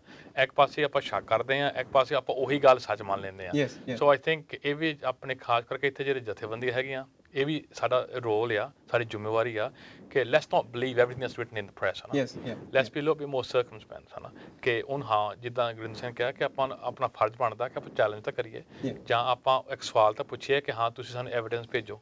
I think we'll explore that after break and a bit more ਇਸ ਨੂੰ ਗੱਲ ਨੂੰ ਕਿਉਂਕਿ ਲੈਣਾ ਪਏਗਾ ਕਿਉਂਕਿ ਇਹ ਜਿਹੜੀ ਡਿਊਟੀ ਹੈ ਨਾ ਇਹ ਸਿਰਫ ਇੱਕ ਸਿੱਖ ਕਾਉਂਸਲ ਦੀ ਇਕੱਲਿਆਂ ਦੀ ਡਿਊਟੀ ਨਹੀਂ ਹੈਗੀ, ਇਹ ਡਿਊਟੀ ਸਾਰੇ ਦੀ ਹੈ। ਮੇਰੇ ਖਿਆਲ ਜਿੱਦਾਂ ਵੀ ਨਾ ਕਿਸੇ ਵੀ ਆਪਾਂ ਕੰਮਾਂ ਦੀ ਹੁਣੇ ਉਹ ਕਹਿੰਦੇ ਲਿਖਿਆ ਹੁੰਦਾ safety is everybody's duty not just a single management ਦੀ ਕਿਸੇ ਦੀ। ਇਸ ਲਈ ਜਿਹੜੀ ਵੀ ਗੱਲ ਕਿਸੇ ਪਾਸੇ ਸਾਡੇ ਤੇ ਆਉਂਦੀ ਆ, ਸਾਡੇ ਤੇ ਐਲੀਗੇਸ਼ਨ ਆਉਂਦਾ ਹੈਗਾ, ਸਾਨੂੰ ਪਤਾ ਵੀ ਉਹ ਸੱਚ ਨਹੀਂ ਹੈ ਹਾਂਜੀ, ਤੇ ਉਹਨੂੰ ਸਾਨੂੰ ਉਹਨੂੰ ਜਿਹੜਾ ਦੇਖਣਾ ਪਏਗਾ ਵੀ ਇਹ ਚੈਲੰਜ ਕਿਸ ਤਰੀਕੇ ਨਾਲ ਕਿੱਦਾਂ ਕਰਨਾ ਪਏਗਾ। ਇੱਕ ਪਾਸੇ ਆਪਾਂ ਸ਼ੱਕ ਕਰਦੇ ਹਾਂ, ਇੱਕ ਪਾਸੇ ਉਹਨੂੰ ਦੜਾਈ ਜਾਂਦੇ ਹਾਂ, ਸੋ ਇਹ ਦੋਨੇ ਗੱਲਾਂ ਠੀਕ ਨਹੀਂ ਹੋ ਸਕਦੀਆਂ। ਅਸੀਂ ਆਪਾਂ ਇੱਥੇ ਆਪਾਂ ਬ੍ਰੇਕ ਨਾ ਲੈ ਕੇ ਤੇ ਉਸ ਤੋਂ ਬਾਅਦ ਫਿਰ ਆ ਕੇ ਤੁਹਾਡੇ ਨਾਲ ਹਾਂਜੀ ਤੇ ਉਹ ਨਾ ਗੱਲਾਂ ਕਰਦੇ। ਚਲੋ ਅੱਛਾ ਇੱਦਾਂ ਗੱਲ ਹੈਗੀ ਵੀ ਜਿਹੜੀ ਇਹ ਅਸੀਂ ਗੱਲ ਕਰਦੇ ਹਾਂ ਨਾ ਕਿਸੇ ਵੀ ਪਾਸੇ ਦੀ ਵੀ ਡਿਊਟੀ ਹਰ ਇੱਕ ਦੀ ਹੈਗੀ ਹੈ, ਪਰ ਜਦ ਅਸੀਂ ਡਿਊਟੀ ਹਰ ਇੱਕ ਦੀ ਸਮਝਦੇ ਹਾਂ ਪਰ ਅਸੀਂ ਉਹ ਡਿਊਟੀ ਨੂੰ ਕਰਦੇ ਕਿਉਂ ਨਹੀਂ ਫਿਰ? I think this is a question ਨਾ ਸਾਰਿਆਂ ਨੂੰ ਆਪਾਂ ਨੂੰ ਆਪਣੇ ਆਪ ਨੂੰ ਸੋਚਣਾ ਚਾਹੀਦਾ। ਇੱਕ ਤਾਂ ਵੀ ਕਈ ਵਾਰੀ ਅੰਡਰਸਟੈਂਡਿੰਗ ਨਹੀਂ ਹੁੰਦੀ ਵੀ ਆਪਾਂ ਆਪਣਾ ਰਾਈਟ ਕੀ ਹੈਗੇ, ਆਪਾਂ ਕਿਹੜੇ ਹਿਸਾਬ ਨਾਲ ਆਪਾਂ ਸਵਾਲ ਪੁੱਛ ਸਕਦੇ ਹਾਂ ਜਾਂ ਆਪਾਂ ਕਿਹਨੂੰ ਪੁੱਛਣਾ, ਕਿਹਨੂੰ ਚੈਲੰਜ ਕਰਨਾ ਹੈ ਨਾ। ਕਈ ਤਾਂ ਇਹ ਹੁੰਦੀ ਲੈਕ ਆਫ ਅੰਡਰਸਟੈਂਡਿੰਗ ਹੁੰਦੀ ਹੈ। ਕਈ ਵਾਰੀ ਹੁੰਦੇ ਆ ਵੀ ਹੁਣ ਸੰਘਰਸ਼ ਇੰਨੇ ਚਿਰ ਦਾ ਚੱਲ ਰਿਹਾ ਆ, ਕਾਫੀ ਬੰਦੇ ਇਹ ਵੀ ਸੋਚਦੇ ਵੀ ਚਲੋ ਇੱਥੇ ਇੰਨਾ ਕੁਛ ਹੋ ਰਿਹਾ, ਬੰਦੇ ਉੱਦਾਂ ਹੀ ਪ੍ਰਿਜ਼ਨ ਬੈਠੇ ਆ, ਕੋਈ ਇਨਸਾਫ ਨਹੀਂ ਮਿਲਿਆ, ਇੱਥੋਂ ਕੀ ਮਿਲਣਾ ਹੈ, ਕੀ ਫਾਇਦਾ ਕਰਨੇ ਹੈ ਨਾ। ਪਰ ਜਿੰਨਾ ਚਿਰ ਆਪਾਂ ਟਰਾਈ ਨਹੀਂ ਕਰਦੇ ਹੈ ਨਾ, ਜਿੰਨਾ ਚਿਰ ਆਪਾਂ ਗਾਂਹ ਨੂੰ ਤੁਰਦੇ ਨਹੀਂ ਗਏ, ਕੁਛ ਆਪਾਂ ਚੈਲੰਜ ਨਹੀਂ ਕਰਦੇ, ਉਹਨਾਂ ਚਿਰ ਤਾਂ ਆਪਾਂ ਨੂੰ ਕੁਛ ਨਹੀਂ। ਗੱਲ ਉਹੀ ਜਾਂਦੀ ਥੋੜੀ ਪੈਸਿਮਿਸਟਿਕ ਵਿਊ ਹੋ ਜਾਂਦੀ ਹੈ ਹਾਂਜੀ ਵੀ ਇਹ ਹੋਣਾ ਤਾਂ ਹੈ ਨਹੀਂ ਕੁਛ ਨਹੀਂ ਵੀ ਕਰ ਲਈਏ ਜਾਂ ਨਾ ਕਰ ਲਈਏ। ਸੋ ਆਪਾਂ ਬ੍ਰੇਕ ਤੋਂ ਲੈ ਕੇ ਇੱਥੋਂ ਹੁਣ ਇਹੀ ਗੱਲ ਨੂੰ ਕਰਦੇ ਵੀ ਹਾਂ how we as a collective ਕੀ ਅਸੀਂ ਗੱਲ ਕਰਦੇ ਹਾਂ। ਤੇ ਤੁਸੀਂ ਇਸੇ ਤਰ੍ਹਾਂ ਸ਼ੋਅ ਦੇਖਦੇ ਰਹੋ। ਇਹਦੇ 'ਚ ਅਸੀਂ ਇਹ ਗੱਲ ਕਰ ਰਹੇ ਹਾਂ ਅੱਜ ਜਿਹੜੀਆਂ ਐਲੀਗੇਸ਼ਨ ਲਾਈਆਂ ਸੀਆਂ ਉਹਨਾਂ ਦੀ ਸਾਡੇ ਕੋਲ ਲੈਟਰ ਆ ਗਈ ਗੌਰਮੈਂਟ ਦੇ ਕੋਲੋਂ, ਕੋਈ ਇਹੋ ਜਿਹੀਆਂ ਗੱਲਾਂ ਨਹੀਂ ਹੋਈਆਂ। ਮੁੜ ਕੇ ਇਸ 'ਤੇ ਅਸੀਂ ਹੋਰ ਵੀ ਗੱਲ ਕਰਾਂਗੇ ਤੇ ਫਿਰ ਹੋ ਸਕਦਾ ਤੁਹਾਡੇ ਇੱਕ ਦੋ ਕਾਲ ਵੀ ਲਈਏ ਅਸੀਂ। ਤੇ ਵਾਹਿਗੁਰੂ ਜੀ ਕਾ ਖਾਲਸਾ ਵਾਹਿਗੁਰੂ ਜੀ ਕੀ ਫਤਿਹ। ਆਪ ਜੀ ਦਾ ਫਿਰ ਸਵਾਗਤ ਹੈ। ਤੁਸੀਂ ਦੇਖ ਰਹੇ ਹੋ ਪ੍ਰੋਗਰਾਮ ਅੱਜ ਜਿਹੜੀ ਸਾਨੂੰ ਲੈਟਰ ਗੌਰਮੈਂਟ ਦੇ ਕੋਲੋਂ ਆਈ ਹੈ ਵੀ ਜਿਹੜਾ ਪਿੱਛੇ ਜਿਹੇ ਜਿੱਦਾਂ ਪ੍ਰੋਗਰਾਮ ਦੇ ਵਿੱਚ ਪਹਿਲਾਂ ਹਾਫ ਦੇ ਵਿੱਚ ਇਹ ਗੱਲ ਕਰ ਚੁੱਕੇ ਹਾਂ ਅਸੀਂ ਵੀ ਜਿਹੜੀਆਂ ਐਲੀਗੇਸ਼ਨਾਂ ਲਾਈਆਂ ਸੀ ਵੀ ਇੱਥੇ ਰੈਡੀਕਲਾਈਜੇਸ਼ਨ ਹੋ ਰਹੀਆਂ, ਇੱਥੇ ਗੁਰਦੁਆਰੇ ਬੰਬ ਬਣ ਰਿਹਾ ਅਤੇ ਸਿੱਖ ਚੈਨਲ ਤੋਂ ਇਹੋ ਜਿਹੀਆਂ ਖਾਲਿਸਤਾਨ ਦੀਆਂ ਜਾਂ ਫਲਾਣੇ ਦੀਆਂ ਜਿਹੜੀਆਂ ਰਿਪੋਰਟਾਂ ਜਾਂ ਫਲਾਣਾ ਕਈ ਕੁਛ ਉਹਨਾਂ ਨੇ ਲਿਖ ਲੁਖ ਮਾਰਿਆ ਅਤੇ ਸਾਡੇ ਅਸੀਂ ਪ੍ਰੋਗਰਾਮ ਵੀ ਉਸ ਵੇਲੇ ਕੀਤੇ ਸੀ। ਪਰ ਹੁਣ ਸਿੱਖ ਕਾਉਂਸਲ ਨੇ ਇਸ ਦੀ ਪੈਰਵਾਈ ਕੀਤੀ, ਇਸ ਨੂੰ ਫੋਲੋ ਕਰਕੇ ਹੁਣ ਉੱਥੋਂ ਸਾਨੂੰ ਜਿਹੜਾ ਲੈਟਰ ਆ ਗਿਆ ਹੈਗਾ ਵੀ ਹਿੰਦੁਸਤਾਨ ਦਾ ਪ੍ਰਾਈਮ ਮਿਨਿਸਟਰ ਇੱਥੋਂ ਦੇ ਪ੍ਰਾਈਮ ਮਿਨਿਸਟਰ ਨੂੰ ਕੋਈ ਡੋਸੀਅਰ, ਕੋਈ ਕਿਤਾਬਚਾ, ਕੋਈ ਕਿਸੇ ਕਿਸਮ ਦੀਆਂ ਨਹੀਂ ਦੇ ਕੇ ਗਿਆ। ਪਰ ਜੇ ਉਹ ਨਹੀਂ ਦੇ ਕੇ ਗਿਆ ਤੇ ਜਿਹੜੇ ਰਿਪੋਰਟਸ ਇਹ ਪੇਪਰਾਂ ਦੇ ਵਿੱਚ ਆਈਆਂ ਜਾਂ ਹੋਰ ਟੈਲੀਵਿਜ਼ਨ ਚੈਨਲ ਦੇ ਉੱਤੇ ਇਹ ਰਿਪੋਰਟਸ ਕਿਉਂ ਆ ਗਈਆਂ, ਕਿੱਦਾਂ ਆ ਗਈਆਂ, ਤੇ ਇਹਦੀ ਕੋਈ ਜ਼ਿੰਮੇਵਾਰੀ ਕਿਸੇ ਦੀ ਨਹੀਂ ਹੈਗੀ। ਤੇ ਇਸ ਕਰਕੇ ਇਹ ਇੱਕ ਭੜਕਾਉਣੀ ਜਿਹੀ ਰਿਪੋਰਟ ਦੇ ਕੇ ਇੱਕ ਸਿੱਖਾਂ ਨੂੰ ਬਦਨਾਮ ਕਰਨ ਦੇ ਲਈ ਇਹੋ ਜਿਹੀਆਂ ਨੇ ਰਿਪੋਰਟਾਂ ਦਿੱਤੀਆਂ ਹੈਗੀਆਂ। ਸੋ ਉਹ ਲੈਟਰ ਦੀਆਂ ਗੱਲਾਂ ਕਰ ਰਹੇ ਹਾਂ।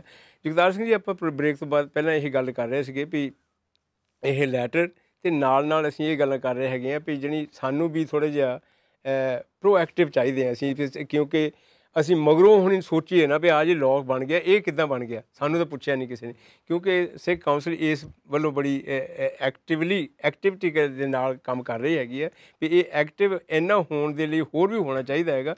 ਪਰ ਨਾਲ ਮੈਂ ਜਿਹੜੀ ਬ੍ਰੇਕ ਤੋਂ ਪਹਿਲਾਂ ਇਹ ਗੱਲ ਕਰ ਰਹੀ ਸੀ ਵੀ ਜ਼ਿੰਮੇਵਾਰੀ ਸਿਰਫ ਇਕੱਲਿਆਂ ਦੀ ਨਹੀਂ ਹੈ, ਕਿਉਂਕਿ ਜਥੇਬੰਦੀਆਂ ਵੀ ਹੈਗੀਆਂ। ਗੁਰਦੁਆਰਾ, ਹਰ ਗੁਰਦੁਆਰਾ ਇੱਕ ਜਥੇਬੰਦੀ ਹੈ, ਹਾਂਜੀ, ਉਹਨਾਂ ਦੀ ਵੀ ਡਿਊਟੀ ਬਣਦੀ ਹੈਗੀ। ਜਿੱਥੇ ਆਪਣੇ ਧਾਰਮਿਕ ਦਾ ਹੋਰ ਪ੍ਰੋਗਰਾਮ ਕਰਨੇ ਆ, ਉੱਥੇ ਸੋਸ਼ਲ ਜਿਹਨਾਂ ਦੇ ਸਿੱਖਾਂ ਨੂੰ ਇਹੋ ਜਿਹੇ ਐਲੀਗੇਸ਼ਨ ਲੱਗ ਕੇ ਇਹੋ ਜਿਹਾ ਧੱਕਾ ਜਿਹਾ ਵੱਜਦਾ, ਉਹਨੂੰ ਰੋਕਣ ਦੇ ਲਈ, ਕਿਉਂਕਿ ਬਹੁਤ ਸਾਲ ਹੋ ਗਏ ਹੁਣ 50-60 ਸਾਲਾਂ ਤੋਂ ਇੱਥੇ ਰਹਿੰਦੇ ਹੈਗੇ। ਸੋ ਵੀ need to be part and parcel of that law making legislation ਕੋਈ ਵੀ ਬਣਦੀ ਆ, ਉਹਦੇ 'ਤੇ ਸਾਨੂੰ ਇਹ ਗੱਲਾਂ ਇਹ ਦੇਖਣੀਆਂ ਚਾਹੀਦੀਆਂ। ਅਤੇ ਜਿਹੜੀ ਇਹ ਗੱਲਾਂ ਦਾ ਵੀ ਨਾਲ ਜਵਾਬ ਦਿਓ।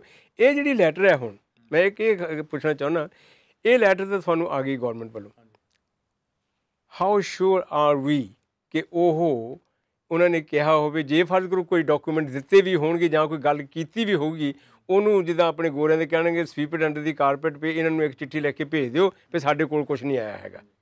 So how can we safeguard that? ਜਿਹੜਾ ਗੱਲ ਹੈ ਕਿ ਜਿਹੜਾ ਸਾਡਾ ਫਰਜ਼ ਆ ਸਿੱਖਾਂ ਦਾ ਕਿ ਸਵਾਲ ਪੁੱਛਣੇ, ਠੀਕ ਹੈ। ਹੁਣ ਜਿਹੜਾ ਜਵਾਬ ਆਇਆ ਗਵਰਨਮੈਂਟ ਦਾ, ਜਿਸ ਤਰ੍ਹਾਂ ਗੁਰਿੰਦਰ ਨੇ ਪੜ੍ਹਿਆ ਸੀ, ਲਿਖਿਆ, I can categorically state that no information was given to the Prime Minister or any other member of the government before, during or after Prime Minister Modi's visit pertaining to such issue. ਜਿਹੜੇ issues ਅਸੀਂ ਲੈ ਕੇ ਉਹਨੂੰ ਭੇਜੇ ਸੀ, ਗੁਰਦੁਆਰਿਆਂ ਦੇ ਵੀ, individuals ਦੇ ਵੀ, ਤਾਂ ਆਪਣੀ ਮੀਡੀਆ ਦੇ ਵੀ।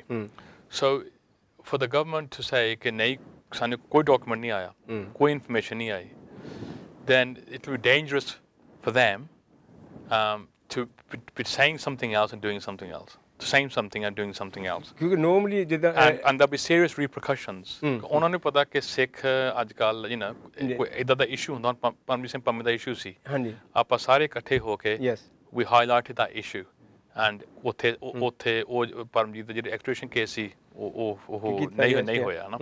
ਸੋ ਉਹਨਾਂ ਨੂੰ ਪਤਾ ਕਿ we are very alert to these issues, especially ਜਿਹੜੇ ਇੰਡੀਆ ਨਾਲ ਸੰਬੰਧਿਤ ਹੈਗੇ ਆ, and there'll be serious repercussions ਜੇ ਕੋਈ ਸਾਨੂੰ ਗਲਤ ਇਨਫੋਰਮੇਸ਼ਨ ਉਹ ਦੇਣ। ਸੋ ਆਈ ਥਿੰਕ ਜਿਹੜੀ ਹੁਣ ਜੇ ਆਪਾਂ ਕੋਈ ਚਿੱਠੀ ਲਿਖਦੇ ਆ, ਸਾਨੂੰ ਜਵਾਬ ਆਉਂਦਾ ਆ, we will have to take it ਕਿ ਹਾਂ ਠੀਕ ਆ, ਆਹੀ ਗੱਲ ਹੋਈ ਆ, because we don't have any other information apart from media reports in India. And ਕਿ ਨਹੀਂ ਕੋਈ ਹੋਰ ਗੱਲ ਹੋਈ ਆ। ਸੋ I think ਫਿਰ ਵੀ ਆਪਾਂ we should be alert, ਜੇ ਕੋਈ ਹੋਰ ਇਨਫੋਰਮੇਸ਼ਨ ਡੋਮੇਨ 'ਚ ਆਵੇ which is contrary to this, we can then challenge the government. Gurinder, ਜਿੱਦਾਂ ਮੈਂ ਇਹ ਜਿਹੜੀ ਲੈਟਰ ਹੈ, ਜਦੋਂ ਹੁਣ ਆਪਾਂ ਪਿੱਛੇ ਜਿੱਦਾਂ ਹੁਣ ਜਾਣੀ ਗੱਲਾਂ ਆਈਆਂ ਸੀ 30 years ਤੋਂ ਬਾਅਦ, ਹੁਣ ਵੀ ਕੁਛ ਥੈਚਰ ਦੀਆਂ ਲੈਟਰਸ ਨਿਕਲੀਆਂ ਹੈਗੀਆਂ ਵੀ ਆਹ ਹੋਇਆ ਸੀ ਮਾਈਨਰ ਸਟ੍ਰਾਈਕਸ ਦੇ ਬਾਰੇ ਜਾਂ ਫਲਾਣਾ। ਅਤੇ ਜੇ ਹੁਣ ਮੈਂ ਤਾਂ ਇਸ ਕਰਕੇ ਜਗਤਾਰ ਹੋਰਾਂ ਨੂੰ ਗੱਲ ਪੁੱਛੀ ਹੈ ਵੀ ਆਫਟਰ 30 years ਸਮਥਿੰਗ ਸਰਫੇਸਿਸ, ਰਾਈਟ, ਅਤੇ ਦੈਨ ਉਹਨਾਂ ਨੇ ਕਿਹਾ ਵੀ ਆਹ ਤਾਂ ਜਾਣੇ, ਉਸ ਵੇਲੇ ਤਾਂ ਅਸੀਂ ਕਹਿ ਸਕਦੇ ਸਾਨੂੰ ਤਾਂ ਚਿੱਠੀ ਆਈ ਸੀਗੀ। ਨਹੀਂ ਬਿਲਕੁਲ, ਜਿਹੜੀ ਹੈ ਨਾ ਤੁਹਾਡਾ ਕੁਐਸਚਨ ਬਹੁਤ ਜਾਇਜ਼ ਹੈ, ਕਿਉਂਕਿ ਜੇ ਆਪਾਂ ਕਹਿੰਦਾ ਸੀ ਆਪਾਂ ਇੰਡੀਆ ਮੀਡੀਆ ਨੂੰ ਜੇ ਕੋਈ ਖਬਰ ਆਉਂਦੀ ਹੈ ਅਸੀਂ ਉਹਨੂੰ ਕੁਐਸਚਨ ਕਰੀਏ, ਆਪਾਂ ਨੂੰ ਇਹ 'ਤੇ ਵੀ ਸ਼ੱਕ ਕਰਨਾ ਚਾਹੀਦਾ। ਸੋ ਜਦੋਂ ਇਹ ਲੈਟਰ ਆਈ ਸੀਗੀ, ਸਭ ਤੋਂ ਪਹਿਲਾਂ ਸਾਡੇ ਗਰਮੇਸ਼ਨ ਸੈਕਟਰੀ ਜਨਰਲ ਉਹਨੇ ਜਿਹੜੇ ਸਿਵਲ ਸਰਵੈਂਟਸ ਆ ਡਿਪਾਰਟਮੈਂਟ ਕਮਿਊਨਿਟੀਜ਼ ਲੋਕਲ ਗਵਰਨਮੈਂਟ, ਉਹਨਾਂ ਨੂੰ ਫੋਨ ਕਰਕੇ ਉਹਨਾਂ ਨਾਲ ਗੱਲ ਕੀਤੀ, ਆਹ ਤੁਸੀਂ ਲੈਟਰ ਸਾਨੂੰ ਭੇਜੀ ਆ, ਤੁਸੀਂ ਡਬਲ ਚੈੱਕ ਕਰ ਲਓ, ਆਰ ਯੂ ਸ਼ੋਰ? ਕਿਉਂਕਿ ਸਾਡਾ ਅਸੀਂ ਵੀ ਦੇਖਦੇ ਮੀਡੀਆ 'ਚ ਕੀ ਲਿਖਿਆ, ਉਹ ਇੰਨਾ ਕਲੀਅਰਲੀ ਲਿਖ ਰਹੇ ਆ, ਦੂਜੇ ਪਾਸੇ ਆ ਲੈਟਰ ਆ ਰਹੀ ਹੈ, ਇਹ ਕੋਈ ਨਾ ਕੋਈ ਤਾਂ ਝੂਠ ਬੋਲਦਾ। ਸੋ ਉਹਨਾਂ ਨੂੰ ਵੀ ਕਿਹਾ ਸੀਗਾ, ਉਹਨਾਂ ਨੇ ਦੁਬਾਰਾ ਫਿਰ ਕੰਫਰਮ ਕੀਤਾ, ਮੈਂ ਜਿਹੜੀ ਲੈਟਰ ਹੈ ਇਹ ਸਹੀ ਆ, ਕੋਈ ਸਾਨੂੰ ਕੋਈ ਇਨਫੋਰਮੇਸ਼ਨ, ਕੋਈ ਡੋਸੀਏ ਕੁਛ ਨਹੀਂ ਆਇਆ। ਹਾਂਜੀ, ਵਾਹਿਗੁਰੂ ਖਾਲਸਾ, ਵਾਹਿਗੁਰੂ ਫਤਿਹ ਜੀ। ਸਤਿ ਸ਼੍ਰੀ ਅਕਾਲ ਜੀ। ਸਤਿ ਸ਼੍ਰੀ ਅਕਾਲ ਜੀ, ਕੌਣ ਸਾਹਿਬ ਜੀ ਬੋਲ ਰਹੇ ਹੋ? ਮੈਂ ਸੁਰਜੀਤ ਸਿੰਘ ਬੋਲ ਰਿਹਾ, ਸੋਨਪਾਲ ਲੰਡਨ ਤੋਂ ਜੀ। ਕੀ ਕਹਿਣਾ ਚਾਹੁੰਦੇ ਹੋ? ਮੈਂ ਕਹਿਣਾ ਸੀ ਇਹ ਕਿ ਇਹ ਜਿਹੜੀਆਂ ਤੁਸੀਂ ਗੱਲਾਂ ਕਰ ਰਹੇ ਆ, ਇੰਡੀਆ ਗਵਰਨਮੈਂਟ ਨੂੰ ਕਹਿਣਾ ਚਾਹੀਦਾ ਕਿ ਸਿੱਖਾਂ ਨੇ ਤੁਹਾਨੂੰ ਸਭ ਕੁਛ ਦਿੱਤਾ ਹੈਗਾ ਲੈ ਕੇ, ਤਾਂ ਤੁਸੀਂ ਬਜਾਏ ਕਿ ਸਿੱਖਾਂ ਦੀ ਇੱਜ਼ਤ ਕਰਨ ਨੂੰ ਤੁਸੀਂ ਮੀਡੀਆ ਦੇ ਵਿੱਚ ਅੱਦਾ ਕਰ ਰਹੇ ਆ, ਇਹ ਚੰਗੀ ਗੱਲ ਨਹੀਂ ਹੈ। ਫਿਰ ਡਾਇਰੈਕਟ ਹੀ ਕਹਿਣਾ ਚਾਹੀਦਾ ਉਹਨਾਂ ਨੂੰ। ਓਕੇ ਜੀ, ਥੈਂਕ ਯੂ। ਅਸੀਂ ਜਿਹੜੀ ਗੱਲ ਕਰ ਰਹੇ ਜਿਹੜੀ ਐਲੀਗੇਸ਼ਨ ਸੀਗੀਆਂ ਉਹ ਇੱਥੇ ਦੀ ਗਵਰਨਮੈਂਟ ਨੂੰ ਲਿਖੀਆਂ, ਅਸੀਂ ਉਹਦੇ 'ਤੇ ਗੱਲ ਜਿਹੜੀ ਉਹਨਾਂ ਨੇ ਕਲੈਰੀਫਾਈ ਕੀਤੀ ਹੈ ਉਹ 'ਤੇ ਡਿਸਕਸ਼ਨ ਕਰ ਰਹੇ ਹਾਂ। ਬਹੁਤ ਬਹੁਤ ਧੰਨਵਾਦ ਤੁਹਾਡਾ ਜੀ। ਵਾਹਿਗੁਰੂ ਖਾਲਸਾ ਵਾਹਿਗੁਰੂ ਫਤਿਹ। ਜਿਹੜਾ ਦੂਜਾ ਪੁਆਇੰਟ ਇੱਥੇ ਇਹ ਹੈ ਨਾ ਵੀ ਜਿਹੜਾ ਫੇਬੀਅਨ ਹੈਮਿਲਟਨ MP ਆ ਲੀਡ ਦਾ, ਉਹਨੇ ਪਾਰਲੀਮੈਂਟਰੀ ਕੁਐਸਚਨ ਉਹਨੇ ਇਸ ਵੇਲੇ ਪਾਇਆ ਹੋਇਆ ਇਸੇ ਮਸਲੇ 'ਤੇ। ਅੱਛਾ। ਸੋ ਉਹ ਜਿਹੜਾ ਕੁਐਸਚਨ ਉਹ ਥੋੜ੍ਹੇ ਦਿਨਾਂ 'ਚ ਹਫ਼ਤਿਆਂ 'ਚ ਜੋ ਵੀ ਹੈਗਾ ਉਹਦਾ ਜਵਾਬ ਆਊਗਾ। ਉਹਨੇ ਵੀ ਇਹੀ ਪੁੱਛਿਆ ਵੀ ਸਾਨੂੰ ਡੋਸੀਏ ਬਾਰੇ ਦੱਸੋ, ਗਵਰਨਮੈਂਟ ਤੋਂ ਪੁੱਛਿਆ, ਸੋ ਉਹਦਾ ਵੀ ਜਵਾਬ ਆਊਗਾ। ਪਰ ਐਂਡ 'ਤੇ ਜੇ ਹੈ ਨਾ ਕੋਈ ਡਿਫਰੈਂਸ ਆਊਗਾ, ਹੁਣ ਅਸੀਂ ਵੀ ਉਹ ਵੀ ਜਵਾਬ ਦੇਖਾਂਗੇ। ਤਾਂ ਆ ਵੀ ਜਵਾਬ ਸਾਡੇ ਕੋਲ ਹੈਗਾ। ਜੇ ਕੋਈ ਗਲਤ ਸਾਨੂੰ ਲੱਗਦਾ ਹੋਇਆ ਜਿੱਥੇ ਸਾਨੂੰ ਜੇ ਅਸੀਂ ਇੰਡੀਆ ਮੀਡੀਆ ਨੂੰ ਗਲਤ ਕਹਿ ਰਹੇ ਹਾਂ ਤੇ ਜੇ UK ਗਵਰਨਮੈਂਟ ਕੋਈ ਗਲਤੀ ਕਰੂਗੀ ਅਸੀਂ ਉਹਨਾਂ ਨੂੰ ਵੀ ਕਹੋਗੇ ਵੀ ਇਹ ਗਲਤ ਹੈ, ਅਸੀਂ ਉਹਨਾਂ ਨੂੰ ਵੀ ਚੈਲੰਜ ਕਰਾਂਗੇ। ਉਹ ਸਭ ਕਿ ਜਿਹੜੇ ਨਾ ਆਪਣੇ ਗਵਰਨਮੈਂਟ ਦੇ ਕਈ ਵਾਰੀ ਇਹ ਵੀ ਸ਼ੱਕ ਹੁੰਦੀ ਹੈ ਕਿ ਜੇ ਤੁਹਾਨੂੰ ਜਵਾਬ ਆ ਗਿਆ ਫਰਮ ਦ ਗਵਰਨਮੈਂਟ, ਹੈ ਨਾ, ਜਿਹੜੇ ਗਵਰਨਮੈਂਟ ਦੇ ਅਫੀਸ਼ੀਅਲਸ ਹੁੰਦੇ ਜਾਂ ਸਿਵਲ ਸਰਵਿਸ ਹੁੰਦੇ ਆ ਕਿ ਸ਼ਾਇਦ ਉਹਨਾਂ ਦੀ ਜ਼ਿੰਮੇਵਾਰੀ ਹੋਰ ਨਹੀਂ। ਜਿਹੜੀ ਗਵਰਨਮੈਂਟ ਜਦੋਂ ਗਵਰਨਮੈਂਟ ਜਵਾਬ ਦਿੰਦੀ ਆ ਦੈਨ ਦ ਬਕ ਸਟਾਪਸ ਵਿਦ ਦ ਗਵਰਨਮੈਂਟ। ਜਿਹੜੇ ਅਫੀਸ਼ੀਅਲਸ ਵੀ ਹੁੰਦੇ ਆ ਨਾ ਉਹ they have to be answerable to the government secretaries of state. So ਇਹ ਜਿਹੜੀ ਚਿੱਠੀ ਆਈ ਹੈ from a very senior politicians from the House of Lords, ਹੈ ਨਾ, ਜਿਹਨ ਪ੍ਰਾਈਮ ਮਿਨਿਸਟਰ ਉਹਨੂੰ ਜ਼ਿੰਮੇਵਾਰੀ ਦਿੱਤੀ ਹੈ ਕਿ ਤੁਸੀਂ ਇਹਦੀ ਦੇਖਭਾਲ ਕਰਕੇ ਇਹਦਾ ਜਵਾਬ ਦਿਓ। So this encompasses officials, it encompasses politicians as well.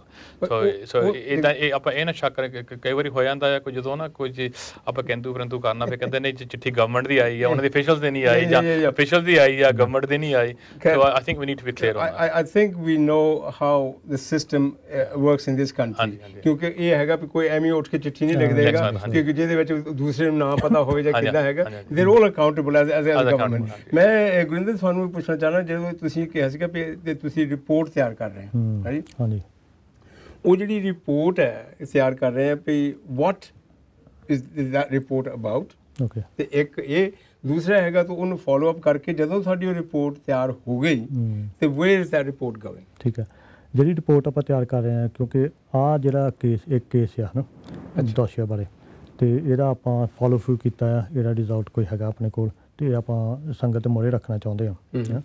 ਇਹਦੇ ਨਾਲ ਦੇ ਤਕਰੀਬਨ 4-5 ਕੇਸ ਹੋਰ ਵੀ ਆ ਸਾਡੇ ਕੋਲ ਜਿਹੜੇ ਅਸੀਂ ਇਸੇ ਹਿਸਾਬ ਨਾਲ ਅਸੀਂ ਚਿੱਠੀ ਪੱਤਰ ਕਰਕੇ ਫੋਲੋ ਅਪ ਕੀਤੇ ਆ, ਜਿਹੜੇ ਕਈ ਵਿੱਚ ਸਿੱਖਾਂ 'ਤੇ ਐਲੀਗੇਸ਼ਨ ਲਾਏ ਗਏ ਸੀ ਇੰਡੀਅਨ ਮੀਡੀਆ ਦੇ ਵਿੱਚ, ਜਾਂ ਕਈ ਗਲਤ ਰਿਪੋਰਟਿੰਗ ਕੀਤੀ ਗਈ ਸਿੱਖਾਂ ਬਾਰੇ, ਉਹ ਅਸੀਂ ਫੋਲੋ ਅਪ ਕਰਕੇ ਉਹਨਾਂ ਦੀ ਇਨਵੈਸਟੀਗੇਸ਼ਨ ਪੂਰੀ ਕਰਕੇ ਉਹ ਹੁਣ ਰਿਜ਼ਲਟ ਸਾਡੇ ਕੋਲ ਸਾਰਾ ਕੁਛ ਹੈਗਾ ਆ। ਸੋ ਜਿਹੜੀ ਰਿਪੋਰਟ ਅਸੀਂ ਤਿਆਰ ਕੀਤੀ ਆ ਉਹ ਇੰਡੀਅਨ ਮੀਡੀਆ ਦੇ ਸੰਬੰਧ ਵਿੱਚ ਆ ਵੀ ਉਹ ਕਿਹੜੇ ਹਿਸਾਬ ਨਾਲ ਸਿੱਖਾਂ ਬਾਰੇ ਰਿਪੋਰਟ ਕਰਦੀ ਆ। ਉਹਦੇ ਵਿੱਚ 4-5 ਕੇਸ ਸਟੱਡੀਜ਼ ਹੋਣੀਆਂ, ਚਾਰ ਕੇਸ ਸਟੱਡੀਜ਼ ਹੋਣੀਆਂ ਉਹਨੂੰ ਐਵੀਡੈਂਸ ਦੇਣ ਲਈ। ਉਹਦੇ ਵਿੱਚ ਅਸੀਂ ਜਿਹੜੇ 2 ਐਕੈਡੈਮਿਕ ਆ ਉਹਨਾਂ ਤੋਂ ਵੀ ਪੀਸ ਲਿਖਾਏ ਉਹਦੇ ਵਿੱਚ ਵੀ ਉੱਥੇ ਥੋੜ੍ਹਾ ਉਹਨੂੰ ਹੋਰ ਜਾਣਕਾਰੀ ਪਾਉਣ ਵਾਸਤੇ। ਇੱਕ ਤਾਂ ਵੀ ਜਿਹੜਾ ਹੁਣ ਜੇ ਆਪਾਂ ਦੇਖੀਏ ਜੂਨ 1984 ਜਦੋਂ ਸ੍ਰੀ ਹਰਿਮੰਦਰ ਸਾਹਿਬ 'ਤੇ ਹਮਲਾ ਹੋਇਆ, ਉਹ ਤੋਂ ਪਹਿਲਾਂ ਜਿਹੜਾ ਮਾਹੌਲ ਮੀਡੀਆ ਦੇ ਵਿੱਚ ਇੰਡੀਆ ਮੀਡੀਆ ਵਿੱਚ ਬਣ ਰਿਹਾ ਸੀ ਸਿੱਖਾਂ ਬਾਰੇ ਵੀ ਉਹਦਾ ਹੁਣ ਨਾਲ ਕੋਈ ਤਾਲਮੇਲ ਹੈਗਾ, ਕੋਈ ਰਿਲੇਸ਼ਨਸ਼ਿਪ ਹੈਗਾ, ਕੋਈ ਸਿਮਿਲੈਰਿਟੀ ਹੈਗੀ। ਇੱਕ ਐਕੈਡੈਮਿਕ ਉਹਨੇ ਲਿਖਿਆ ਪੇਪਰ ਵੀ ਆਹ ਤਾਂ ਹੁਣ ਸਿੱਖਾਂ ਬਾਰੇ ਆਪਾਂ ਐਲੀਗੇਸ਼ਨ ਆਪਾਂ ਐਵੀਡੈਂਸ ਦੇ ਰਹੇ ਹਾਂ, ਪਰ ਜਿਹੜੀਆਂ ਬਾਕੀ ਉੱਥੇ ਘੱਟ ਗਿਣਤੀ ਕਮਿਊਨਿਟੀਆਂ ਇੰਡੀਆ ਦੇ ਵਿੱਚ ਉਹਨਾਂ ਬਾਰੇ ਮੀਡੀਆ ਕੀ ਕਰ ਰਹੀ ਆ, ਇਸ ਸਿਮਿਲਰ, ਤਾਂ ਉਹ ਵੀ ਸਿਮਿਲਰ ਆਪਾਂ ਦੇਖ ਸਕਦੇ ਹਾਂ। ਫਿਰ ਉਹਦੇ ਨਾਲ ਪੇਪਰ ਦੇ ਵਿੱਚ ਆਪਾਂ ਇਹ ਵੀ ਜਿਹੜੇ ਇੰਡੀਅਨ ਜਿਹੜੇ ਮੀਡੀਆ ਆ ਜਾਂ ਜਿਹੜੇ ਰੈਗੂਲੇਟਰ ਆ ਜਾਂ ਜਿਹੜੇ ਪੋਲੀਟੀਸ਼ੀਅਨ ਜਾਂ ਗਵਰਨਮੈਂਟ ਆ ਜਾਂ ਜਿਹੜੀ ਆਮ ਕਮਿਊਨਿਟੀ ਆ ਜਾਂ ਸਿੱਖ ਕਮਿਊਨਿਟੀ ਵੀ ਹੈਗੀ ਆ ਵੀ ਸਾਰਿਆਂ ਦੇ ਕੀ ਫਰਜ਼ ਬਣਦੇ ਆ ਇੱਦਾਂ ਦੇ ਮਸਲੇ ਅਤੇ ਕੀ ਉਹਨਾਂ ਨੂੰ ਕਰਨਾ ਚਾਹੀਦਾ। ਉਹ ਸਾਰੀਆਂ ਚੀਜ਼ਾਂ ਉਹ ਰਿਪੋਰਟ 'ਚ ਲਿਖੀਆਂ ਹਨ। ਉਹ ਹੁਣ ਜਿਹੜੀ ਰਿਪੋਰਟ ਥੋੜ੍ਹੇ ਦਿਨਾਂ 'ਚ ਹੋਪਫੁਲੀ 1-2 ਹਫ਼ਤਿਆਂ 'ਚ ਉਹ ਤਿਆਰ ਹੋ ਕੇ ਅਸੀਂ ਪਬਲਿਸ਼ ਕਰਨੀ ਆ। ਉਹ ਵੀ ਸਾਰਾ ਕੁਛ ਅੱਜ ਜਿੰਨੀ ਵੀ ਚਿੱਠੀ ਪੱਤਰ ਸਾਰਾ ਉਹਦੇ ਵਿੱਚ ਹੋਊਗਾ। ਸੋ ਆਮ ਜਿਹੜੇ anybody can pick it up ਹੈ ਨਾ, ਐਂਡ ਦੈਨ ਆਪ ਉੱਥੇ ਪੜ੍ਹ ਕੇ ਆਪਦੀ ਡਿਸਾਈਡ ਕਰ ਸਕਦਾ ਵੀ ਕੀ ਹੋ ਰਿਹਾ।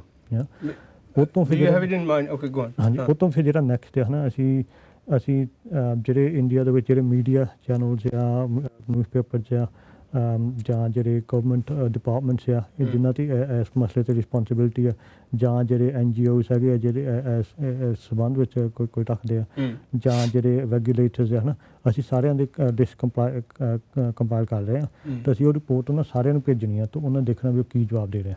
ਉਹਦੇ 'ਚ ਇੱਕ ਮੈਂ ਗੱਲ ਕਰਾਂ ਆਪਣੇ ਸਾਡੇ ਜਿਹੜੇ ਦਿੱਲੀ ਦੇ ਯੂਨਿਟ ਵਾਲੇ ਅਤੇ ਪੰਜਾਬ ਦੇ ਯੂਨਿਟ ਵਾਲੇ ਸਿੱਖ ਚੈਨਲ ਦੇ ਜਿਹੜੇ ਨੁਮਾਇੰਦੇ ਹਨ ਦੇ ਕੋਲ ਇੱਕ conference press conference I think it ਵਾਜ਼ ਇਨ ਚੰਡੀਗੜ੍ਹ ਸ਼ਾਇਦ, ਅਤੇ ਉੱਥੇ ਉਹਨਾਂ ਨੇ ਪ੍ਰੈਸ ਦੇ ਸਾਰੇ ਬੰਦੇ ਸੱਦੇ ਸੀਗੇ ਇਸ ਲਈ ਵੀ ਤੁਸੀਂ ਸਾਨੂੰ ਦੱਸੋ ਵੀ ਤੁਹਾਨੂੰ ਇਹ ਰਿਪੋਰਟ ਜਿਹੜੀ ਕਿੱਥੋਂ ਮਿਲੀ ਆ ਵੀ ਸਿੱਖ ਚੈਨਲ ਦੇ ਅੱਜ ਤੱਕ ਜ਼ਿਆਦਾ ਇਹ ਸ਼ੁਰੂ ਹੋਇਆ ਵੀ ਇਹਦੇ ਜਿਹੜੇ ਪ੍ਰੋਗਰਾਮ ਹੈਗੇ ਆ ਦੇਰ ਔਨ ਦੀ ਨੈਟ ਇਕੱਲੇ ਸਾਰੇ ਆਰਕਾਈਵ YouTube 'ਤੇ ਹੈਗੇ ਸਾਰੇ ਵੀ ਤੁਹਾਨੂੰ ਜਦ ਕੁਝ ਇਹਦੇ ਬਾਰੇ ਕੁਝ ਪਤਾ ਹੀ ਨਹੀਂ ਵੀ ਤੁਸੀਂ ਇਹ ਕਿੱਦਾਂ ਰਿਪੋਰਟ ਲਾ ਦਿੱਤੀ ਹੈ ਅਤੇ may be after your report ਹਾਂਜੀ we probably ask again our representatives in India we press conference ਕਰੋ ਵੀ ਆਹ ਜਿਹੜੀ ਰਿਪੋਰਟ ਤਿਆਰ ਹੋਈ ਆ ਇਹਦੇ ਵਿੱਚ ਜਿਹੜੀ ਆਹ ਕਿੱਥੇ ਡੋਸੀਅਰ ਹੈ ਕਿੱਥੇ ਕੀ ਹੈ ਵੀ ਤੁਸੀਂ ਇਹ ਕਿੱਦਾਂ ਰਿਪੋਰਟ ਦੇ ਦਿੱਤੀ ਤੇ that may be another way forward. Absolutely. I think ਜਿਹੜੀ ਦੀ ਗੱਲ ਤੁਸੀਂ ਕਰਦੇ ਆ ਨਾ ਕਿ about Sikh channel, I mean Sikh channel have an excellent editorial team. ਪਹਿਲੀ ਗੱਲ ਆ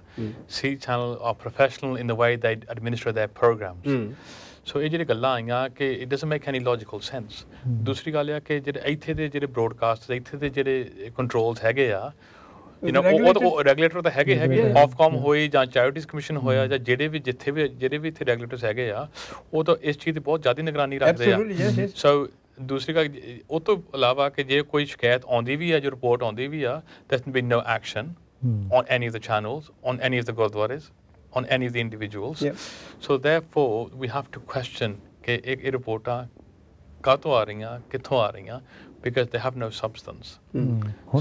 So I think with this letter ਇਹ ਇੱਕ ਥੋੜਾ benchmark ਆਪਣਾ ਬਣ ਜਾਣਾ ਆ ਕਿ ਅਸੀਂ we're not going to just allow it to happen ਕਿ we will react to it as well. ਇਹ ਨਹੀਂ ਕਿ ਆਪਾਂ ਸਿਰਫ ਸੋਚੀ ਜਾਣਾ ਕਿ ਨਹੀਂ ਦੇਖੋ ਆ ਕੀ ਹੋ ਰਿਹਾ ਆਪਾਂ ਕੁਝ ਕਰਦੇ ਵੀ ਹੈਗੇ ਆ। ਇਹ ਜਿਹੜੀ ਲੈਟਰ ਆ ਹੁਣ ਇਹ ਵੀ ਹੁਣ ਕਾਫੀ ਕਲੀਅਰ ਆ ਜੋ ਇੱਥੇ ਲਿਖਿਆ ਹੋਇਆ।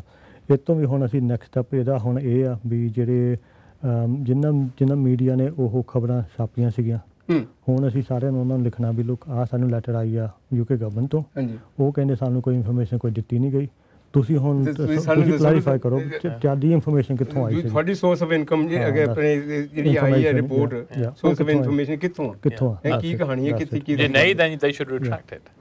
But actually UK ਵਿੱਚ ਇਦਾਂ ਹੀ ਆ if a story is not of any substance ਉਹਨੂੰ ਰਿਟਰੈਕਟ ਕੀਤਾ ਜਾਂਦਾ ਆ ਭਾਵੇਂ ਥੋੜਾ ਪੈਰਾਗ੍ਰਾਫ ਹੋਵੇ ਭਾਵੇਂ ਵੱਡਾ ਹੋਵੇ but it's retracted. ਜਿਹੜੀ ਤੁਸੀਂ ਜਗਤਾਰ ਸਿੰਘ ਪਹਿਲਾਂ ਗੱਲ ਕਹੀ ਹੈ ਕਿਉਂਕਿ ਹੁਣ ਦੇਖੋ 6 ਸਾਲ ਤੋਂ ਸਾਡੇ 7 ਸਾਲ ਹੁਣ April 'ਚ ਹੋ ਜਾਣੇ ਆ ਇੱਥੇ ਹੁਣ ਕਰਦਿਆਂ ਨੂੰ ਪ੍ਰੋਗਰਾਮ ਤੁਹਾਨੂੰ ਪਤਾ ਪ੍ਰੋਗਰਾਮ ਕਰਦੇ ਹੀ ਆ ਕਿਸੇ ਵੇਲੇ ਵੀ ਚਾਹੇ ਉਹ ਪੋਲੀਟੀਕਲ ਹੈ ਚਾਹੇ ਉਹ ਰਿਲੀਜੀਅਸ ਹੈ ਚਾਹੇ ਕੋਈ ਵੀ ਹੈ ਇਹ can not be one sided ਹਾਂਜੀ ਤੇ ਉਹਦੇ ਨਾਲ ਕਿਉਂਕਿ ਉਹ ਦੇਖਦੇ ਆ ਆਫ ਕਮ ਵਾਲੇ ਉਹ ਫਟਾਫਟ ਚਿੱਠੀ ਆ ਜਾਂਦੀ ਉਹਨਾਂ ਦੀ ਕੀ ਹੈਗਾ ਤੇ ਪਰ ਮੈਂ ਹੈਰਾਨ ਹਾਂ ਜਿਹੜੀ ਤੁਸੀਂ ਗੱਲ ਕੀਤੀ ਹੈ ਵੀ ਇਹਨਾਂ ਨੇ ਇਹ ਚੀਜ਼ਾਂ ਜਿਹੜੀਆਂ ਉੱਥੇ ਤਾਂ ਕਰ ਦਿੱਤੀਆਂ ਹੈਗੀਆਂ ਤੇ how they suddenly accused somebody ਹਾਂਜੀ ਤੇ ਉਹਦੀ ਕੋਈ ਫੋਲੋ ਅਪ ਕੋਈ ਨਹੀਂ ਹੈਗੀ ਹਾਂਜੀ ਤੇ ਜਿਹੜੀ ਇਹ ਆਪਣੇ ਮੈਂ ਮੁੜ ਕੇ ਰਿਪੋਰਟ ਤੇ ਆਵਾਂ ਕਿਉਂਕਿ it's going to be a document in itself which you going to present ਜਾਂ ਕਿੱਦਾਂ ਤੇ ਜਦੋਂ ਉਹ ਰਿਪੋਰਟ ਤਿਆਰ ਹੋ ਗਈ ਤੇ if I ask you I think we could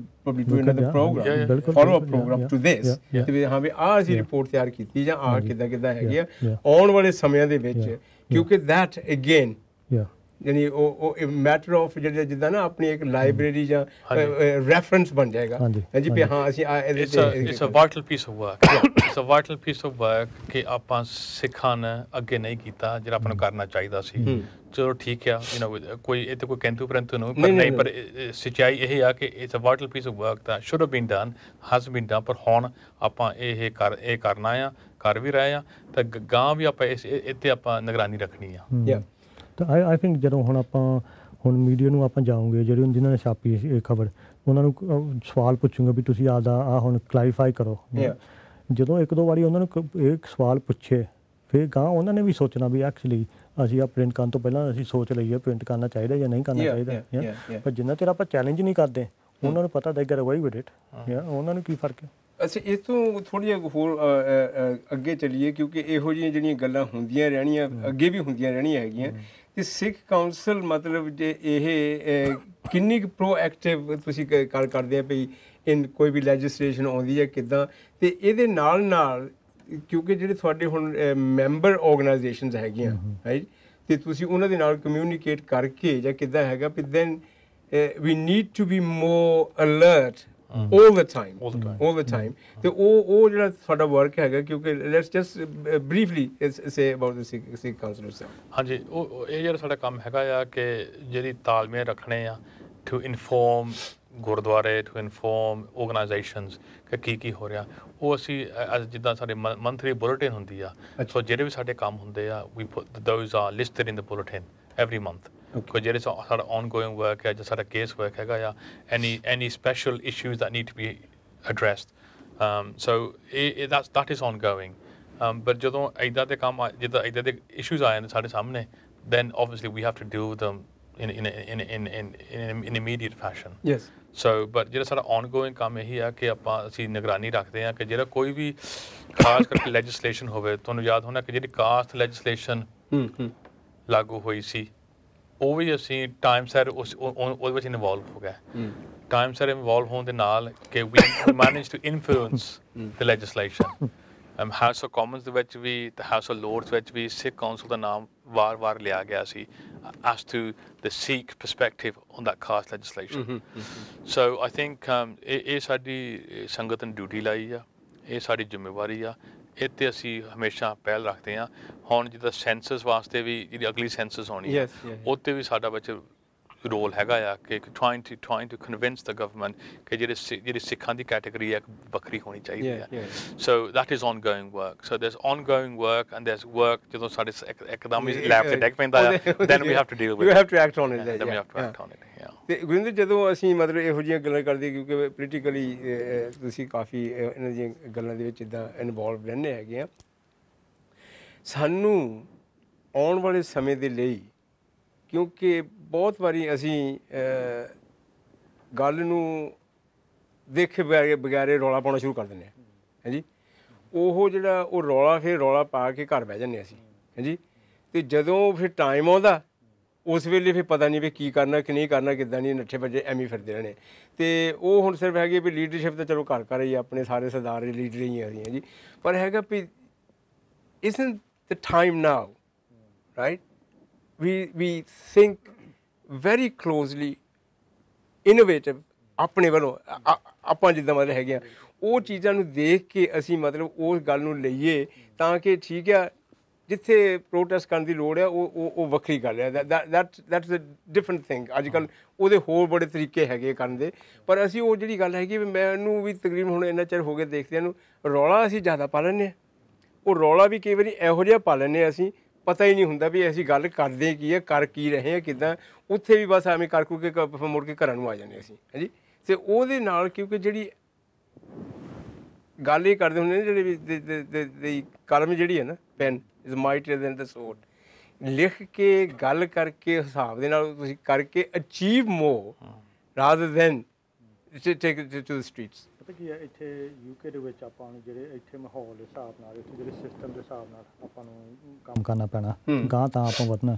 ਸੋ ਜਿਹੜੇ ਹੁਣ ਮੇਰੇ ਹਿਸਾਬ ਨਾਲ ਸਿੱਖ ਕਾਉਂਸਲ ਦੇ 3 ਰੋਲ ਆ। ਇੱਕ ਤਾਂ ਹੈਗਾ ਵੀ ਸਿੱਖ ਕਾਉਂਸਲ ਸਰਕਾਰੀ ਦਰਬਾਰੇ ਗੱਲਬਾਤ ਰੱਖੇ ਸਾਰੇ ਪਾਸੇ ਸਿੱਖਾਂ ਦੇ ਮਸਲਿਆਂ 'ਤੇ। ਦੂਜਾ ਹੈਗਾ ਜਿਹੜੇ ਆਪਣੇ ਗੁਰਦੁਆਰੇ ਆ ਜਾਂ ਸਿੱਖ ਸੰਸਥਾਵਾਂ ਆ, ਉਹਨਾਂ ਨੂੰ ਗਾਂ ਪ੍ਰੋਗਰੈਸ ਕਰਨ ਲਈ, ਡਿਵੈਲਪ ਕਰਨ ਲਈ, ਉਹਨਾਂ ਦੀਆਂ ਸਹੂਲਤਾਂ ਵਾਸਤੇ ਉਹਨਾਂ ਬਾਰੇ ਸੋਚੇ। ਅਤੇ ਤੀਜਾ ਇਹ ਹੈਗਾ ਵੀ ਜਿਹੜੀ ਆਪਣੀ ਕਮਿਊਨਿਟੀ ਤੌਰ 'ਤੇ ਆਪਣੀ ਇਸ ਮੁਲਕ ਦੇ ਵਿੱਚ ਜਿਹੜੀ ਇੰਫਰਾਸਟਰਕਚਰ ਆਪਣੀ ਹੋਣੀ ਚਾਹੀਦੀ ਆ, ਉਹ ਆਪਣੀ ਬਹੁਤ ਘੱਟ ਆ। ਅਤੇ ਉਹਨੂੰ ਪੈਦਾ ਕਰਨ ਲਈ, ਉਹਨੂੰ ਸਪੋਰਟ ਕਰਨ ਲਈ, ਉਹਨੂੰ ਵਧਾਉਣ ਵਾਸਤੇ ਹੈ ਨਾ ਸਿੱਖ ਕਾਉਂਸਲ ਦਾ ਰੋਲ ਆ। ਇਹ ਨਹੀਂ ਵੀ ਸਿੱਖ ਕਾਉਂਸਲ ਨੇ ਸਾਰਾ ਕੁਛ ਕਰਨਾ, ਪਰ ਜਿੱਥੇ ਸਪੋਰਟ ਹੁਣ ਜਿੱਦਾਂ ਮੀਡੀਆ ਦੇ ਹਿਸਾਬ ਨਾਲ ਇੱਕ ਆਰਗੇਨਾਈਜੇਸ਼ਨ ਮੇਰੇ ਕੋਲ ਪਿਛਲੇ ਸਾਲ ਇਸ ਸੈਟਅਪ ਹੋਈ ਸੀਗੀ, ਸਿੱਖ ਪ੍ਰੈਸ ਐਸੋਸੀਏਸ਼ਨ, ਲੰਡਨ ਬੇਸਿਕ ਸਿੱਖੀ ਸੰਸਥਾ, ਉਹਨਾਂ ਨੇ ਉਹ ਸੈਟਅਪ ਕੀਤੀ ਸੀਗੀ। ਉਹਨਾਂ ਦੇ ਨੌਜਵਾਨ ਤਕਰੀਬਨ ਮੀਡੀਆ ਜਿਹੜਾ UK ਮੀਡੀਆ ਜਾਂ ਇੰਟਰਨੈਸ਼ਨਲ ਮੀਡੀਆ, ਉਹਨਾਂ ਨੂੰ ਸਿੱਖਾਂ ਦੇ ਬਾਰੇ ਜੇ ਕੋਈ ਗਲਤ ਆਉਂਦੀ ਗੱਲ ਉਹ ਵੀ ਟਰਾਈ ਕਰਦੇ ਆ, ਅਤੇ ਜੇ ਕੋਈ ਪੋਜ਼ੀਟਿਵ ਗੱਲ ਹੈ ਉਹ ਵੀ ਉਹ ਫੈਲਦੇ ਆ, ਹੈ ਨਾ। ਸੋ ਐਕਚੁਅਲੀ ਬਹੁਤ ਵਧੀਆ ਰੀਸੋਰਸ ਹੈ, ਹੈ ਨਾ। ਅਤੇ ਆਪਾਂ ਨੂੰ ਇੱਦਾਂ ਦੇ ਮਸਲਿਆਂ ਦੇ ਵਿੱਚ ਉਹਨਾਂ ਨੂੰ ਸਪੋਰਟ ਕਰਨੀ ਚਾਹੀਦੀ ਆ, ਉਹਨਾਂ ਨੂੰ ਹੈਲਪ ਕਰਨਾ ਚਾਹੀਦਾ ਵੀ ਉਹ ਵਧਣ, ਉਹ ਹੋਰ ਸਕਸੈਸਫੁਲ ਹੋਵੇ। ਇੱਕ ਮੈਂ ਹੋਰ ਐਗਜ਼ਾਮਪਲ ਦਿੰਦਾ, ਹੁਣ ਗੁਰਦੁਆਰਿਆਂ 'ਚ ਆਪਾਂ ਨੂੰ ਆਮ ਪਤਾ ਵੀ ਵੈਸਟ ਚੈਰਿਟੀ ਹੁੰਦੀਆਂ ਉਹਨਾਂ ਦੇ ਕੋਲ ਪੋਲਿਸੀ ਪ੍ਰੋਸੀਜਰ ਹੋਣੇ ਚਾਹੀਦੇ ਆ, ਸੇਫ ਗਾਰਡਿੰਗ ਦੇ ਹੋਣੇ ਚਾਹੀਦੇ ਆ, CRB ਚੈੱਕ ਹੋਣੇ ਚਾਹੀਦੇ ਆ, ਜਿਹੜੇ ਅੱਜ ਕੱਲ੍ਹ DBS ਕਹਿ ਰਹੇ DBS ਚੈੱਕ ਹੋਣੇ ਚਾਹੀਦੇ ਆ, ਜਾਂ ਹੋਰ ਕਈ ਕੁਛ ਹੋਣਾ ਚਾਹੀਦਾ।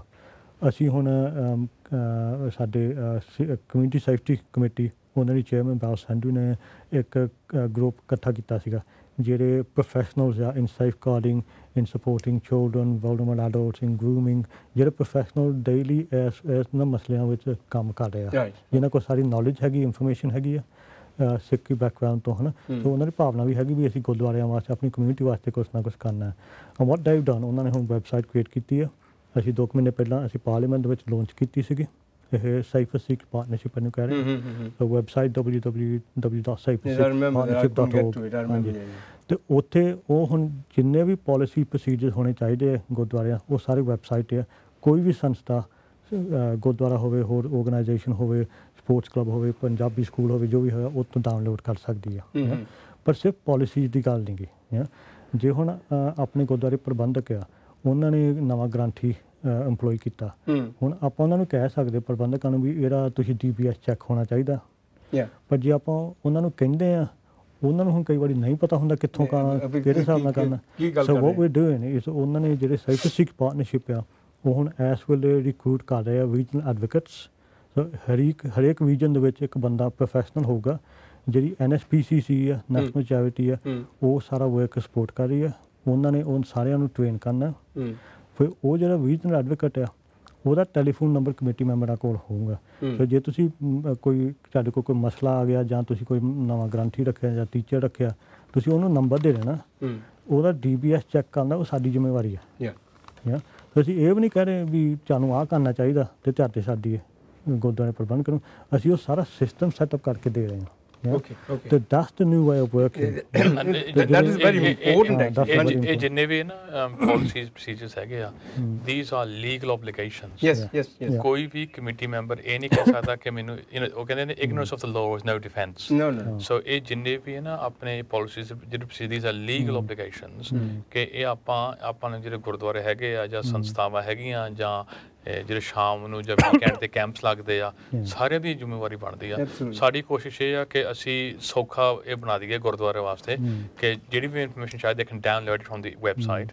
ਤਾਂ ਜੇ ਕਿਸੇ ਨਾਲ ਗੱਲ ਕਰਨੀ ਆ, ਉਹ ਆਪਣੇ ਰੀਜਨ ਦੇ ਵਿੱਚ ਰੀਜਨਲ ਐਡਵੋਕੇਟ ਉਹਨੂੰ ਟ੍ਰੇਨ ਕਰਕੇ, ਤਾਂ ਅਸੀਂ ਸਾਰੇ ਗੁਰਦੁਆਰੇ ਨੂੰ ਨੰਬਰ ਭੇਜ ਦਈਏ, ਤੁਸੀਂ ਕਿਸੇ ਗ੍ਰੰਥੀ ਨੂੰ ਰੱਖਣਾ ਆ, ਜਾਂ ਤੁਹਾਨੂੰ ਕੋਈ ਇਸ਼ੂ ਆਉਂਦਾ ਆ, ਤੁਸੀਂ ਇੰਨੇ ਗੱਲ ਕਰ ਸਕਦੇ ਆ।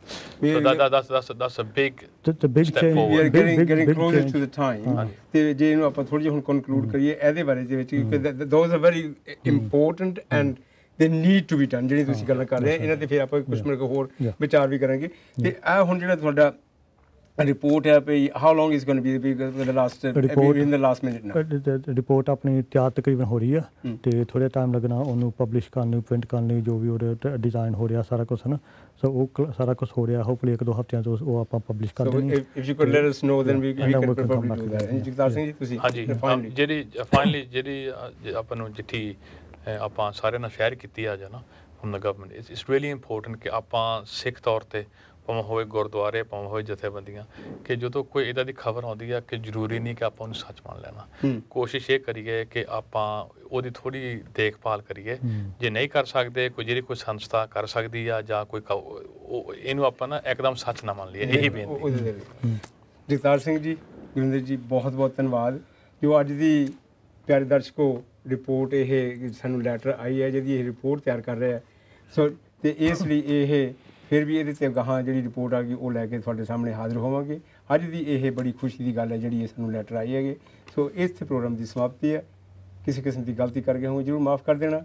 ਵਾਹਿਗੁਰੂ ਜੀ ਕਾ ਖਾਲਸਾ, ਵਾਹਿਗੁਰੂ ਜੀ ਕੀ ਫਤਿਹ।